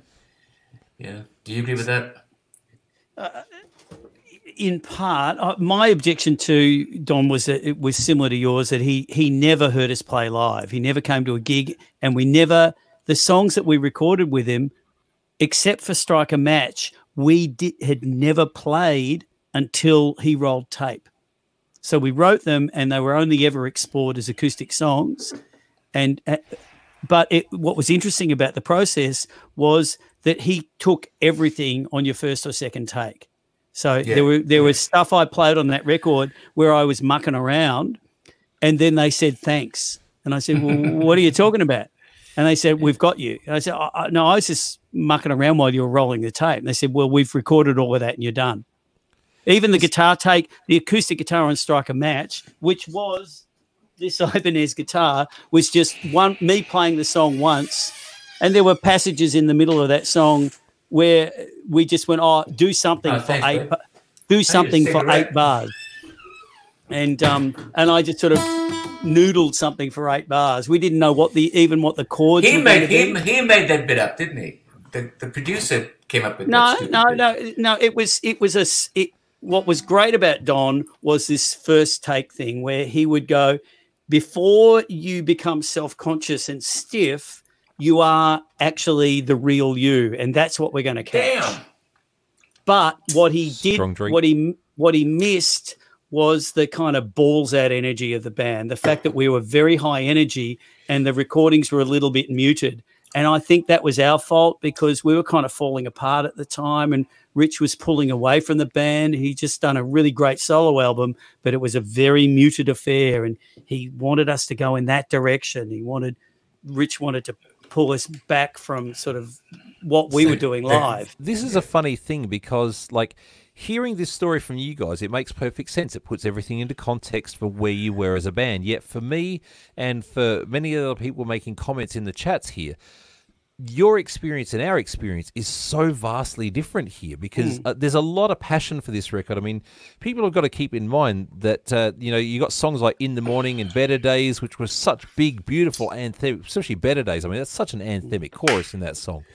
And your take on it and our take on it is just so far removed. And it's not to say we're wrong, you're right, or vice versa. It's just, that's why I love doing this show, so we can hear from the inside version. It's... But halfway through that album, there were the LA riots, so we got stuck right in that, and I think Better Days came out of that, yeah? Yeah, it was me trying to do Onion Skin again and failing. That's what it was.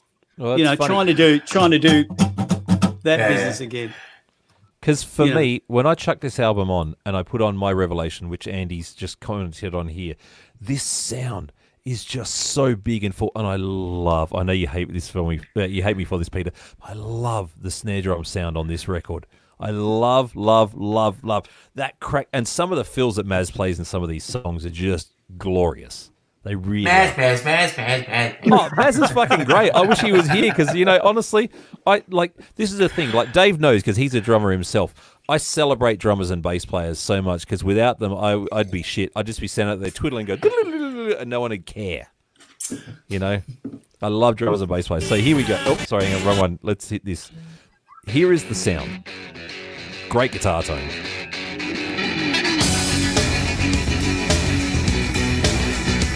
It drives for me.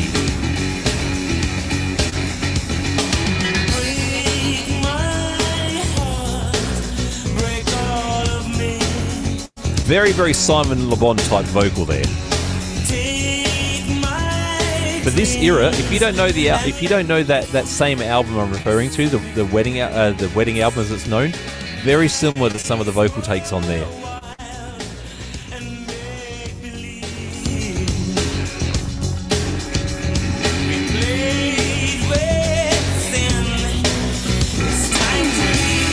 Just that snare.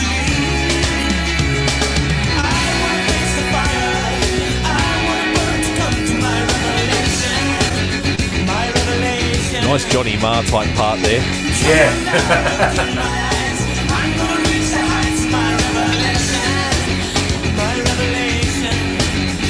Look at that. They love it in the comments. That was my idea. And again, layered harmonies. Man, this song particularly just for me is like, oh man, that song has got so much character. And now this is where you were referring to up further, and I'm probably not going to hit the right spot straight off, but I'll try and find it.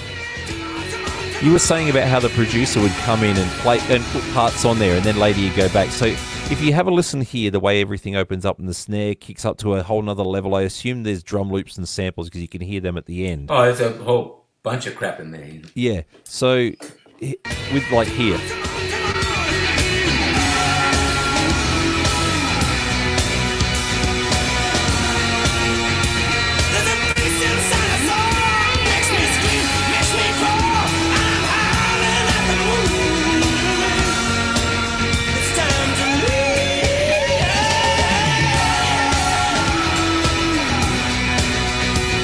I think you're referring to the little rap thing in the middle. Where is It's in the middle of the song. It's a little rap thing, a little bit late thing. Love was cloak and dagger. That's it. Sex was melodies. I couldn't see it. Love that feedback, Peter. Thought in my eyes. I woke up with a promise. The promise had a name. I couldn't run. I couldn't hide. Never be the same or revelation. And again, I know you're giving me a hard time about going on about Maz, but that drum fill makes that so good there. It just does. Oh, yeah. By all means. I love it. I just love that sound. So then, of course, when we get to the end, for those of you who aren't quite sure what Dale's referring to about the backing tracks being done by the producer while they're out, when you get to the end of the song, this is what he's referring to. So that's back to the real drum sound.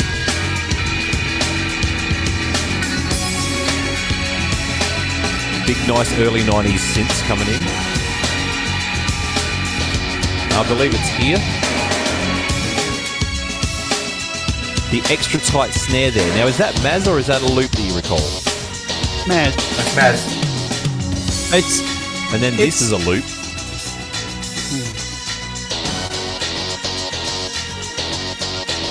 So is this the sort of stuff you're referring to that you guys like came into the studio and the producer did it, and that was kind of the annoying factor for you? The producer didn't steal this song from us. We fucked it up ourselves. Yeah. No, I'm not. No, that's not what I meant. I didn't say it. All of it irritated me, but you know, there's a song called and then. Because Don Gaiman did that for the first half of the album, we had to go and do the second half of the album with Keith Forsey. For some fucking reason, he did the same fucking thing, and that wasn't his modus. That that was his MO at all. But he went and when we had that sequencer guy in some other room, and they did what's that song about railway, a train? Don't let on. Don't let on. And I thought again, well, what's he gonna done? He had some guy programming stuff on it, and then we had to. I'm still mates with that guy. It's Phil Chanel who works with Terry Amos. He's probably a really good guy. He's a great player. He played the organ. He played the hammer. But there's a whole bunch of other crap on there as well. By the way, Keith Forsey wrote most of some really crappy songs. Andy, who's been coming up in the chat quite a bit, I got to tell you, Andy, I actually called up Peter today, and then I spoke to Maz on the phone about trying to get exactly this. He says, I'd give my left nut to have some stems from this album to muck around with. I'd give both, in fact. They're of no use to me anymore, which is funny. But like, I tried to get the stems or your balls. I would love to get the stems from this record. Now, for those of you out there who don't know what a stem means basically to get the kick drum on one track, the snare drum on another track, the hi-hats on another track, each guitar, each vocal, everything on the multi-track session, so you can mute out. And I actually called up Pete today, as in the man who's sitting there staring at his computer, trying to get the exact thing that you're asking for there, Andy. I feel your pain, mate, because I wanted to show them off on the show. So we came up with a little compromise today. But where are the stems? What's the story? I think they were thrown out, weren't they? The multis for all of our stuff got thrown out. It was all stored in Sydney, and we got a phone call one day from someone saying, quick, you need to get down here. All this stuff is being chucked in a dumpster. And none of us lived in Sydney except for Ian Tilley, and he went down there with Norman Parker, who manages Richard, and they just couldn't find anything, and it's gone. So all these, but I have DATs of all of the sequencing stuff that Tommy Sims and Phil Chanel did on this album. I've got DATs, they're up behind me, and I bust them out every now and then and digitize them, put them in my computer so we can play the songs live. Yeah. You know, along with those original parts. And kindly enough, for your listening pleasure, Dave, can you highlight Andy's last comment, please? Because that's awesome. I'm not ready to do that. I've got my computer screen in another spot. I'll be back in the tick while you play it. No worries, mate. So, what? you go. Oh, probably going to the little boy's room for all we know. You know what? We'll talk about something else while he's gone because I want him to be a part of this. Oh, now, Maz.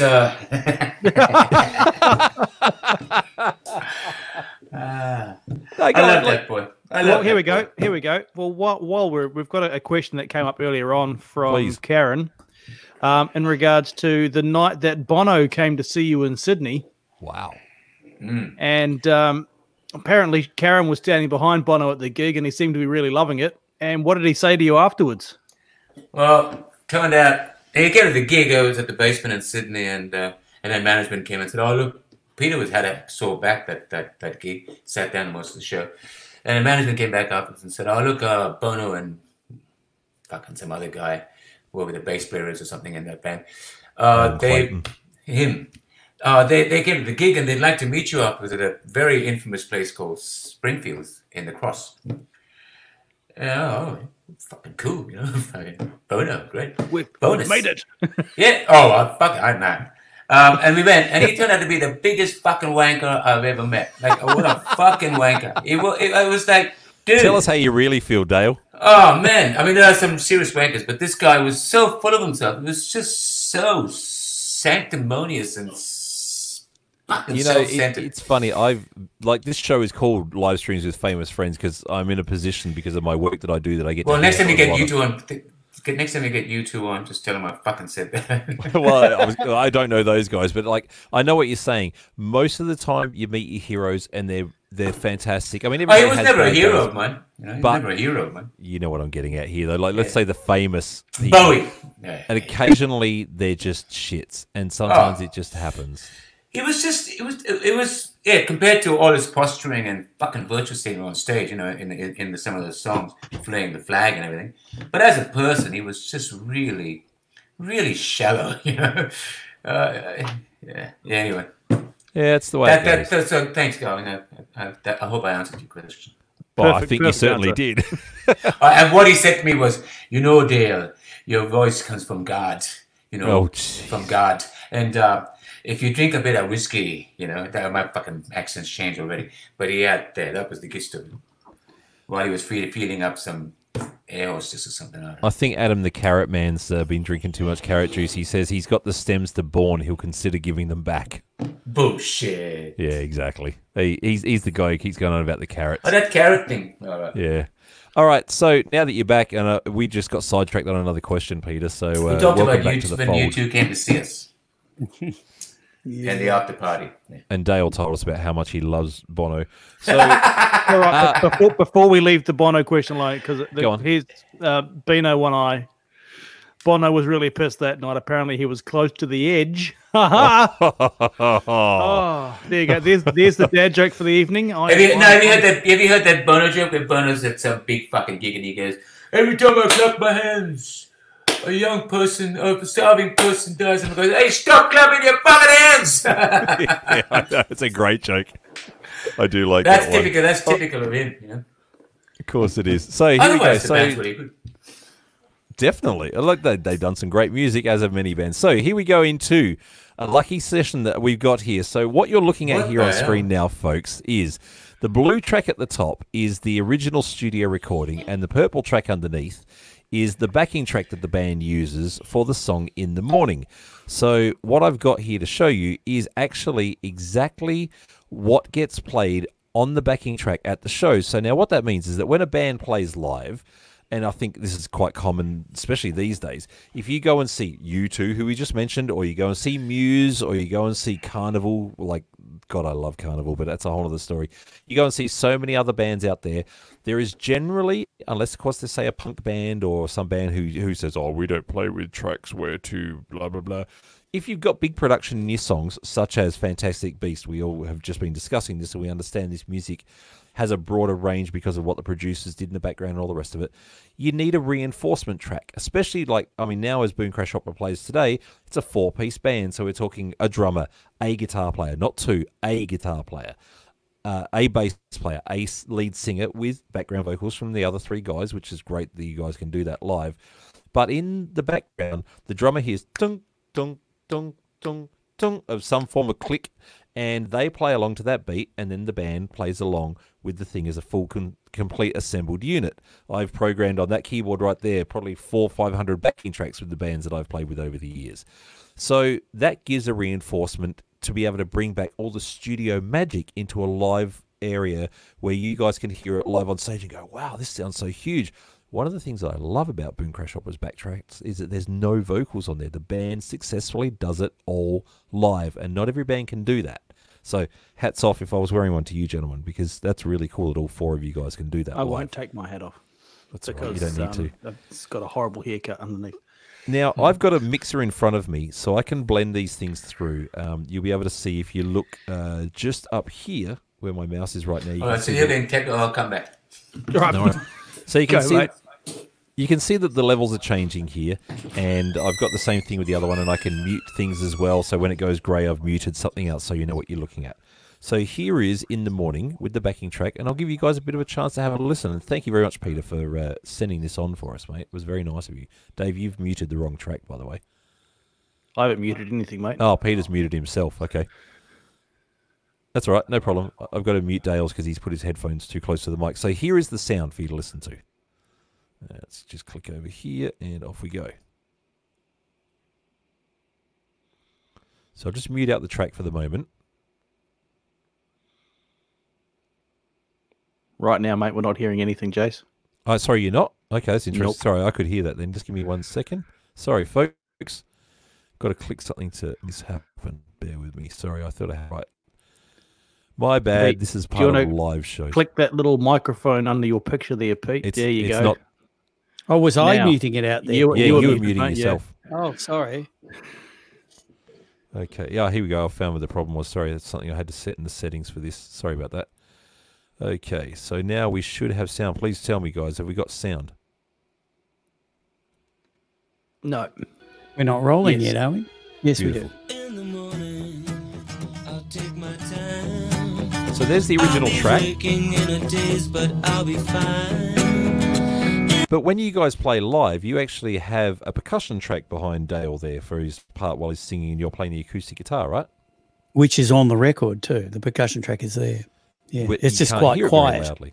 Yeah. And this, so for the fans out there who've never heard it before, let's mute the original track and let you actually. I'll just solo this, and you can hear the percussion loop that you couldn't normally hear, which is a pretty cool insight to get for the show. So let's switch over and see if you can hear it. But I'll be fine. In the morning, got to try. Now we'll go back and I'll put them both together. I'll take my time. I'll be working in a daze, but I'll be fine. In the morning, got to try. In the morning, you'll be on mine. So how did those sounds come about, Peter? Well, this was the Don Gaiman production process. The band never plays the song, has never played it ever. And we would get together in the garage at the studio the night before we tracked, and we would play the song on acoustic guitars, and he'd go, make that bit longer, make that bit shorter, do that bit again. And he had a programmer there who also played bass on the song. His name was Tommy Sims. And Tommy was he was playing with Bruce Springsteen at the time, and he's a big name producer. In fact, you can hear him on a podcast that Jamie Liddell does. I think I've heard him interviewed. Anyway, Tommy would just write a few notes down, and then Tommy would stay up all night and program all. He would make offers. he'd program all sorts of things that we would not necessarily play or would not even end up on the record. And then that would become a frame that the band would plonk itself on top of when we came in the next day and played the track. And, you know, Tommy just started grunting into a 58 microphone and into a, you know, an Akai sampler. And he came up with some string parts as well. He picked up the Beatlesque quality of the song, so he kind of went with that. Super musical guy. One and it was thing that Sorry, go on. I was going to say one thing that... sorry. Go, you go. It was an interesting... I learned a lot from this, that creating a shape, rather than just having the band play into emptiness, there was already a shape there that we could play to. And so when Maz went to play the drums on this, and we'd never played the song ever, we'd never played it. Just as he was going in, he said, "I don't know what to play." And Spock said to him, "Ringo." Huh. And that was it. And so Maz just rode the crash cymbal through the chorus. And that makes sense. That was how he got it. Yeah. So, like with this here, what I really dig about this is, especially when we get up, actually, you know what, I'll say what I was going to say about the digging part. Let's just keep going with this because the loop changes. So I'll just ride the levels here and you guys know what happens.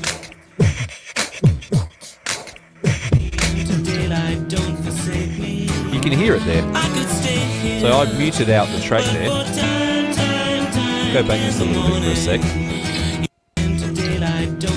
Have a listen for the breathy part, because I'll play it one more time on its own, actually soloed.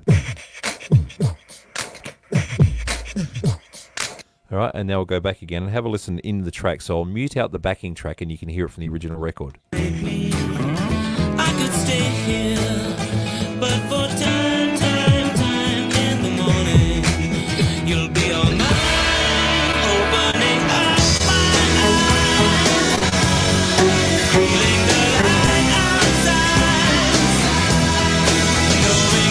So and this is what's so cool, and another one of the many reasons that I love Maz, as you just said, he does the Ringo thing in there, but the backing track with the and all the, I can't do any of that sort of stuff myself. But the beatboxing. Thank you, that's the word. The beatboxing is gone, and now there's cellos and strings in there, but the drums is all him playing, which is so cool. Opening up Now, here's the string part on its own. Out of tune. But it's real, and that's what I love about it, because you can actually hear, if you listen real carefully, I'll even turn the volume up a little bit for this, you can actually hear a bit of Dale's vocal bleeding in the studio. Oh, everything bled. Yeah, for those of you who don't know, bleeding means basically it comes out through the headphones while somebody's playing, and you can hear a bit of it coming through. You can hear it over this side.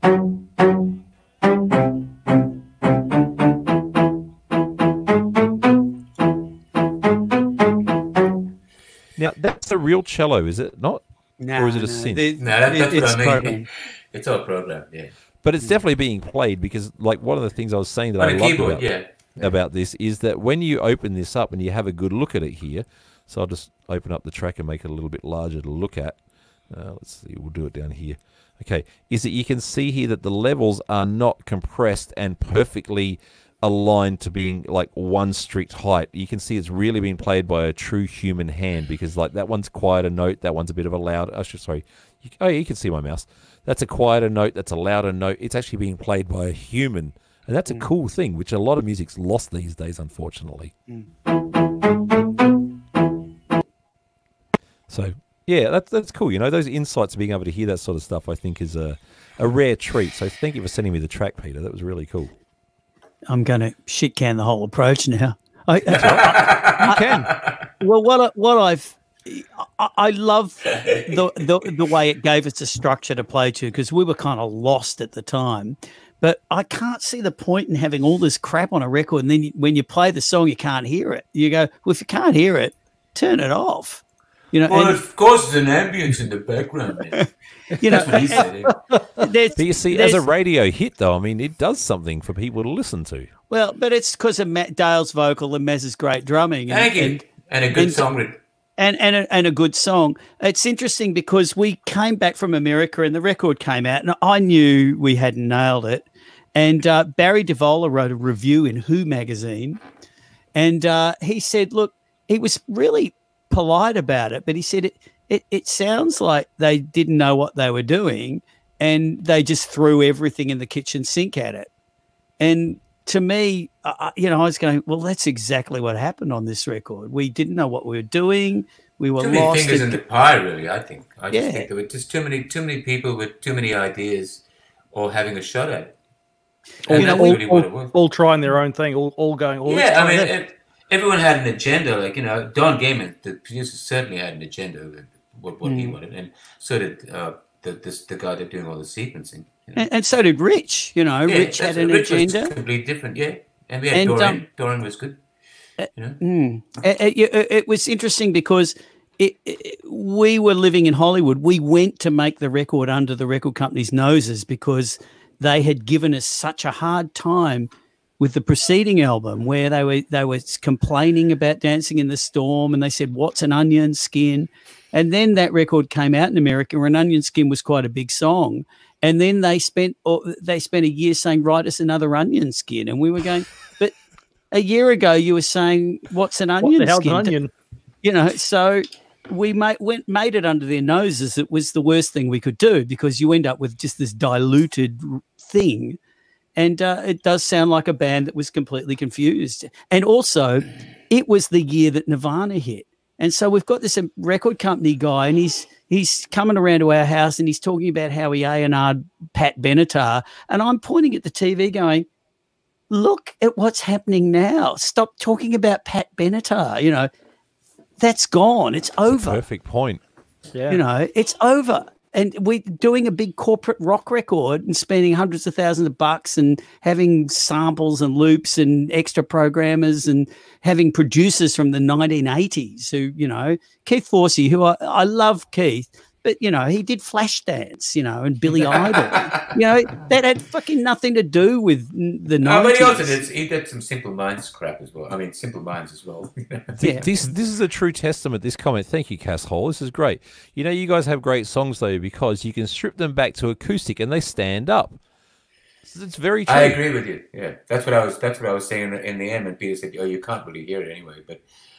But that's what it is. It's been there's like Crowded House. If there's a good song, you can do it on an acoustic guitar, or you can put whatever you want to it. It's still a good song. It stands up on its own. And that's what makes a good song. It's got to be able to stand up in its own right. Yeah. It can't be it works because of these tricks I've put on it. It's got to work because it's got to speak to people, and it's got to speak to the people actually putting it out there too. If it doesn't speak to you guys trying to produce a song, you're never going to be able to make it. You can't. Yeah. Well, Sorry, I was relieved when the song In the Morning arose during the making of that record, because I didn't feel like we had anything. And when that one popped up, I sort of went, yeah, at least we've got this.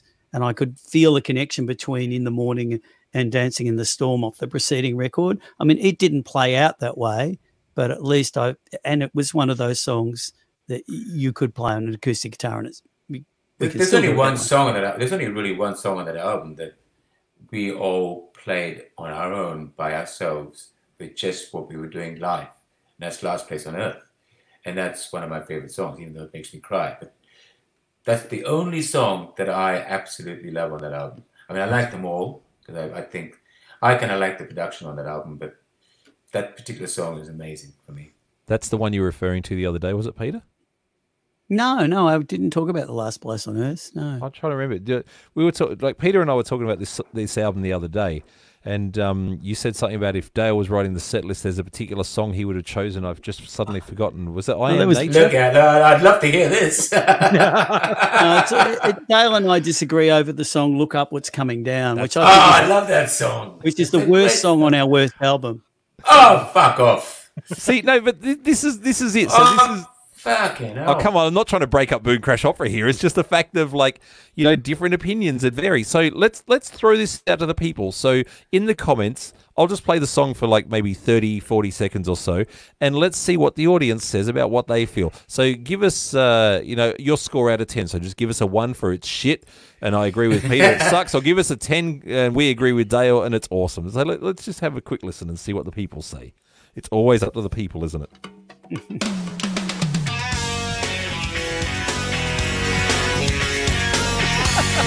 Look how happy. The dichotomy between you two.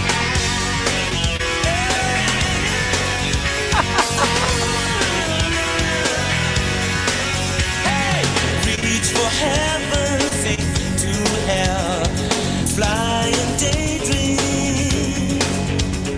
You can wish your wishes, cast your spells, plot and make schemes. You act as if you're driven by the love and anger. Well, Peter, you're losing badly here, mate.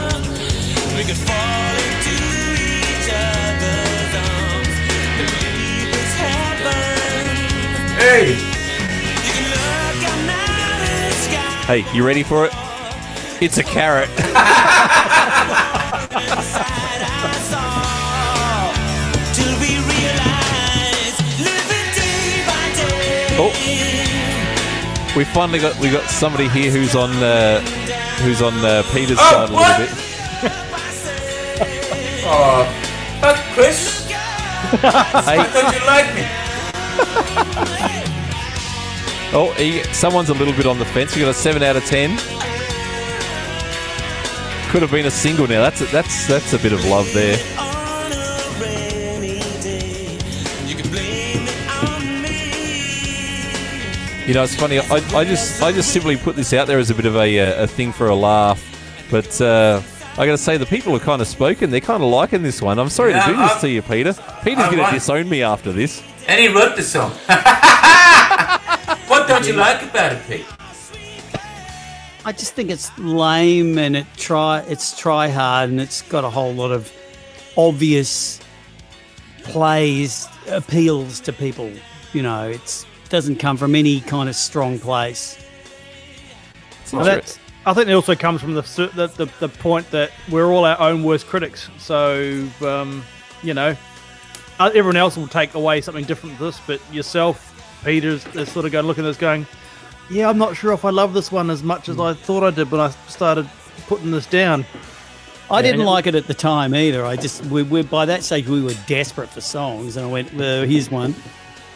In my I like opinion, though, we did just get a complete win here as far as like the person with the greatest comment because he's put so much thought into this. Glenn Garland gives it a 6.25. That's a lot of thought to come up with that exact number. He's listened to it and he's been a good critique of it. Well, here's one from where'd she go? Kim. There you had a go. little Bungie comment. is too harsh on himself. Oh, here's one here from Kim. You know, I'm with you, Peter, but great boat. You know, like it's still been chucked out there. It's still. Well, been it's the way thrown I out. deliver it. I mean, it might have been a shit song he wrote, but I fucking delivered. Yes, you did. You definitely did. Absolutely. You know, I mean, I made a lot of shit songs shine. You know, I got to tell you. Oh, that was actually a lot of fun. I didn't even think that one would get such a crazy reaction there, but that was a good reaction. And I'm sorry, Peter, I got to say because I love the production on this record. I do like that song. I've been pumping this album for the last couple of days, and just as like I went through the catalog a bit, and when I got to this song, I was just like, "Damn, I'm really enjoying this. It's fun." Still, the last place on earth is the best song on the album. So, you know, in the middle of the record, Richard left basically, and he isn't on that on that song. It's Spock and I playing guitars, and the thing I like about it is that it's a live take with two guitar players playing together at the one time. So it has that, and we learnt that off Don Gayman, who we worked with a month or two before that. You know, just do a live take, play together, and that's what it's got. It's got that about it, but it's just not a great song. So what happened to the band between Fantastic Beast and Born? Fabulous Beast. Fabulous Beast. Sorry, I'm thinking of the movie. Sorry, Fabulous Beast and Born. What happened to the band during that time? Well, we had Spock. an album called Gizmo Mantra, didn't we? No, that came afterwards. Oh, shit, really? Oh. That was the last record, really. Well, it was, yeah. We, what happened? We made a corporate throw everything in the kitchen sink at it record that didn't really work. And so we went, if the band's going to continue, the band has to do entirely what it wants to do and forget trying to play some record company corporate game. And so we made Born 21 songs in 21 different styles. And of course, it both was saved us creatively, but also kind of ended our career as a mainstream Australian rock band, because despite the fact that Gimme was a hit single, you can't do that sort of thing. And, you know, we were recording stuff around in this room on a cassette player. It was it was a lo-fi. Yeah, where's my Casio? On purpose, everything was on. Yeah, we did it on purpose. There's my Casio. That features a lot on that album. Wow. And Spock wasn't there, and it was the first album with Ian Tilley on it. Yes, that's correct. So Rich is gone, Spock is gone, Ian is in, and we're making Art for Art's Sake. And we did have an A&R. We had an A&R. We changed record labels. We had an A&R person at BMG who was right into it. But by the time the album came out, he was gone. So Chris Gilby A&R'd the record, but then was removed or left at BMG, and the project then fell over. So there were two records that were meant to come out within 3 months of each other. The second one never came out and never has seen the light of day. Wow. So the whole album worth of unreleased material. That's correct. Yeah. And then, because I mean, we're about to hit 2 hours, which is going to be our limit for the show today. So when we go through to a Gizmo Mantra, I'm not going to have time to play any tracks right now off of Born. Favorite album, my favorite album. Your favorite? Okay. Yeah. So if I just quickly run a little bit of a track from there, what's the song that defines not just that is your favorite, but would be the painting the picture of the album for somebody? It's usually the opening track, I guess. It's the first track. Yeah, that's what I thought. All right, so here we go. Is that the Aapka Naam Kya Hai? Waking Up Fine. Wake Up Fine. Oh, that's good too. Wake Up Fine, sorry. This is Boom Crash Opera. My head is gone to pieces. My heart is in the middle. That guitar. My body's wrapped around me. I reach out to other That voice. people, but I sometimes get diverted by aeroplanes and billboards. The bass is so much more forward than the drums on this one. What they're supposed to. Then I go to sleep, feeling like there is no relief. But I wake up fine. I wake up fine. I wake up feeling fine, the same as everybody. When everything is screaming. That's a nice comment. Chaos and confusion. I watch a little TV and never get to sleep. I put a Great lyric. food on and never get to eating. Nearly end up We both went to the same comment. We did. Where is it gone now? I've lost it now. Which one, mate? No, this one. Gaffo Caster. So when we go from this era of the band and we just quickly have a look at what came later with the band, I mean, there was the Lost Things is just because I didn't get a chance to get around to listening to that. Is that an original album or that's a collection of older songs or what was that story there? Sorry. After we did Crazy Times, we probably wrote at least an album's worth of material and recorded it, but never completed it. And so the Lost Things is essentially that. It's the third album that Fabulous Beast might have been if we were allowed to finish it. We were really deep in, the swamp of record company interference and confusion at that point in time.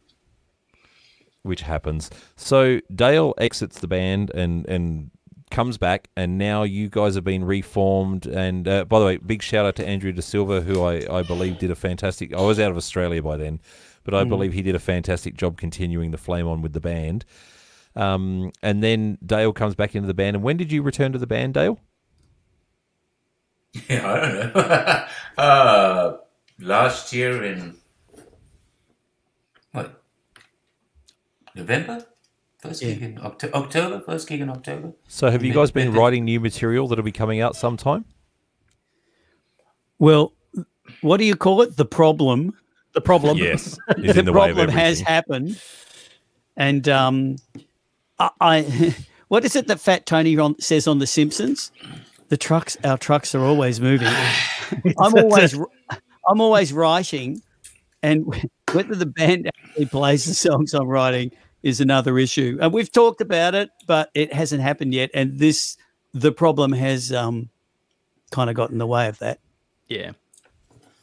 Is it 'Cause something I'd like to go to Pete's house. You know, like I've got so much free time, but there's the problem, and I'm not allowed to. And I'd love to go to his house and listen to some of the stuff he's written, but he's also busy, so we'll see what happens. You know, we'll Just see for what Is it those of you, something- for Sorry, those of you before- in the audience who are wondering why the hell do they keep saying the problem, the reason we keep saying that is because the current situation that we're in- algorithm.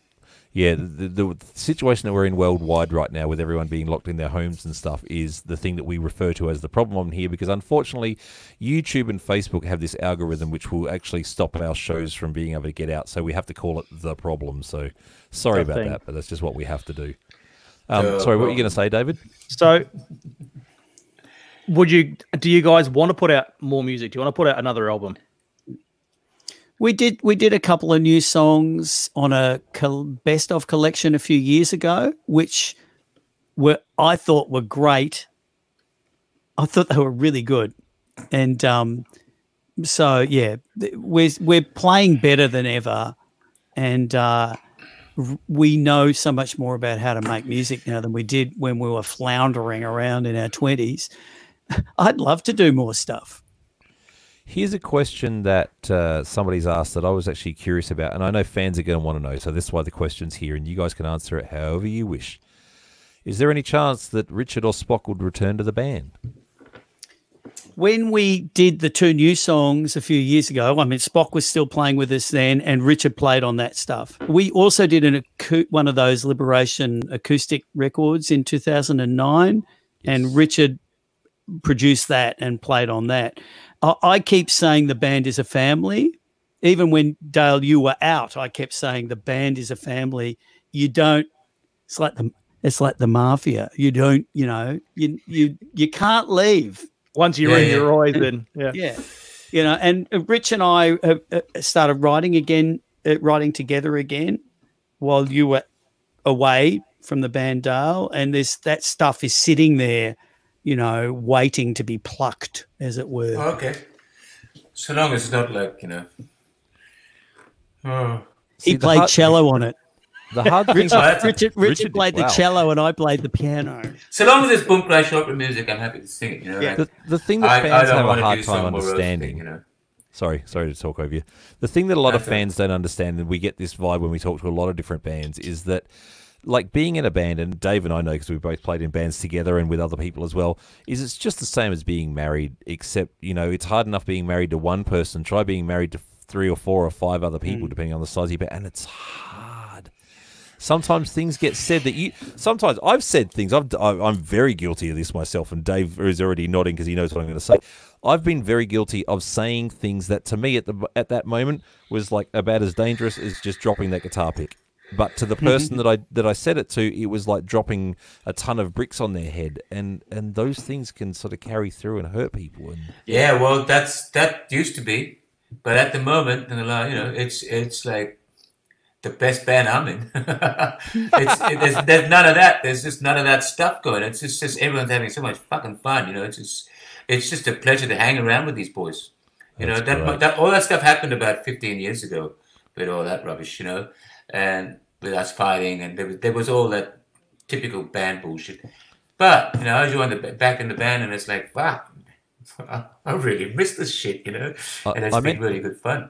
I meant to bring up what Dave just had highlighted there a second ago about the Red Hot Summer Tour. Obviously things got stopped during the middle of that, but I believe that was doing really, really well for you guys, right? Yeah, it was doing well for everybody. It was great. Lots of there was all housefuls. Hunters and Collectors were really good. James Rain, all the bands were great. It was good fun for us. We love opening because we were really good at it. So Hunters and Collectors were bought because keep in mind, remember I'm in Japan, so I unfortunately didn't get all the press and all the rest. I only found out about the tour recently, but Hunters and Collectors reformed just for that tour. Is that right? Yeah, pretty much. Yeah, that is so cool. Big band. Oh yeah. I play with Jack in other bands around town, so I know Jack Howard. Well, Maz and John basically Mark Seymour's band is the rhythm section from Boom Crash Opera. Well, John And Favaro is what he's talking about. Yeah, our bass player. Yeah. Your current bass player, yep. Yeah. And yeah, so if you remove Mark and remove Cam, his guitar player, and put me and Dale in, then suddenly, you know, look, when I started in music, the one of the first people persons I met was Mark Seymour and his brother Nick. And so I've been connected to those people and to that crew since, you know, the beginning of the 80s. The ballroom days. The ballroom days. We're back at the beginning. We are. Do you like that? Yeah. Do you like that? Yeah. Did you like that? We've tied it in a bow. We have. Come on. You've tied it in a bow. Which means it that up we are beautifully. essentially done. I mean, that's really what we've gotten down to. But is there anything that you guys want to make the fans aware of, or tell them, or say to them? I mean, you've got an audience of people. We've still got 129 people right now watching, and people are coming and going and what have you. This is For me, it's like you know that I can keep doing it, and people are enjoying it. Well, that's kind of the best feeling for me. And as long as they enjoy it, I'll keep doing it. You know, and I hope everybody else feels the same way. Peter. It's a special. No, I don't know. I've been making some motherhood comment. It is. I'm lucky to be in a band that had some impact on our culture, and it's a privilege to have created those songs and have that place. So I love the fact that we can still do it. That's a pretty cool thing. Somebody just said back here, I just missed the comment because the comments are moving too fast. I'm sorry. Hey, here it is here. This person says that you helped to get them through their cancer treatment. Mm. Well, That's pretty I'm awesome. I'm glad you're better. You might want to listen to the song that new song we did a few years ago, "You Can't Stop the Sun," because that's specifically about getting through cancer. Because we are all of a certain age, and we're all now dealing with things like that. Yep. That's But There's I'm that glad somber that you note. pulled through. Yeah, exactly. Oh, there's Let's go back to ballroom. La, la, la, la. I'm not going to end on that. I'm trying to think what's going to be a nice, fun song to take the show out tonight. Oh, that mate. Carly's just come on a nice little comment from mate. Dale, your voice is still amazing. Thank you, Carly. Oh, I can't do those licks. I was going to say, none of those licks in this man. He's off the leash tonight. There's the Casio. Play Dirt. I just realised what I'm going to finish with. Finish what? Oh, well, what song I'm going to take out the show with? Oh, whoa! Impress me, Well, Jason. I just Press picked us all. Am I supposed to read this text message I just got out live on the air? Let me just double check this. Hang on. Oh, what is it? The rock mistress is watching, as in your manager. She said, "Tell him." That's what she said to say. Beck, your manager, just messaged me and said to tell you boys that the rock mistress is watching.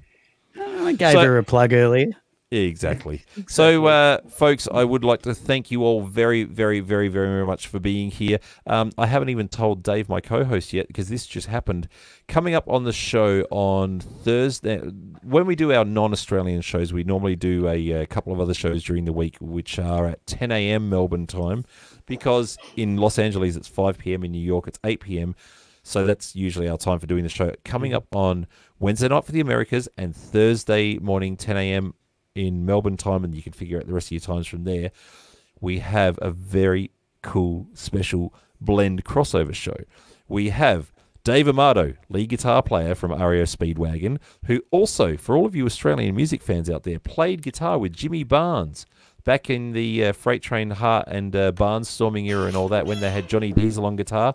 The other guitar player was Dave Amato. He was also playing with Ted Nugent, and he's an awesomely good dude. Dave has one of the best guitar collections you will ever see in your life. Gibson TV, as in Gibson Guitars, has a video out that I watched yesterday, and they go through some of his collection, and it's ridiculous, some of the stuff he's got. So him, together with Ricky Phillips, who is the bass player from Styx, and also played in Bad English with Neil Schon, and basically it was half of Journey and part of Styx all together.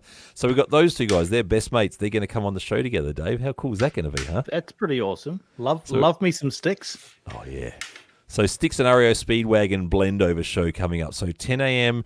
Thursday morning coming up next week, Melbourne time. Please work out the rest of your world times. I'll get the poster done soon and pump it up. The website for our show, as you can see up in the top corner just next to Dave's head there, is LSWFF, the acronym for the show.com. And, yeah, we've got some other things I'm trying to just get nailed out for next week, so I can't really announce the rest of them yet because they're not quite there. So, Dale, Peter, thank you so much for your time, gentlemen. It's been wonderful having you on the show tonight. Last thing, been awesome. Yeah, it has been. Last thing I want to quickly mention, because I said I can't monetize this stuff, if you're watching and you feel that you wish to, there is a link in the description on YouTube and Facebook where we have a PayPal link that if you want to drop in a donation, thank you. And if you don't, it's cool. We appreciate you being here and watching the show anyway. We don't put pressure on that one. We just let people know it's there. So, yeah, thanks, guys. It's really been special. We got such an in-depth history of the band, and I really appreciate it. Thanks to both of you. No, thank you very much for your time, mate. Though, look forward to seeing you back out there. Now, before you guys hang up, we'll do the out to the show, and then we'll just come back and just have a little private thanks at the end of it. But I think it's poignant to play this particular song because we are all looking forward to when these return. I know what it is. Of course you do. It's just too obvious, isn't it? Oh, no. I thought it was going to be get out of the house. That's what my wife said. He's going to play get out of the house. No. Better days. Thanks, folks, for watching. Bye-bye. She asked me, what have you been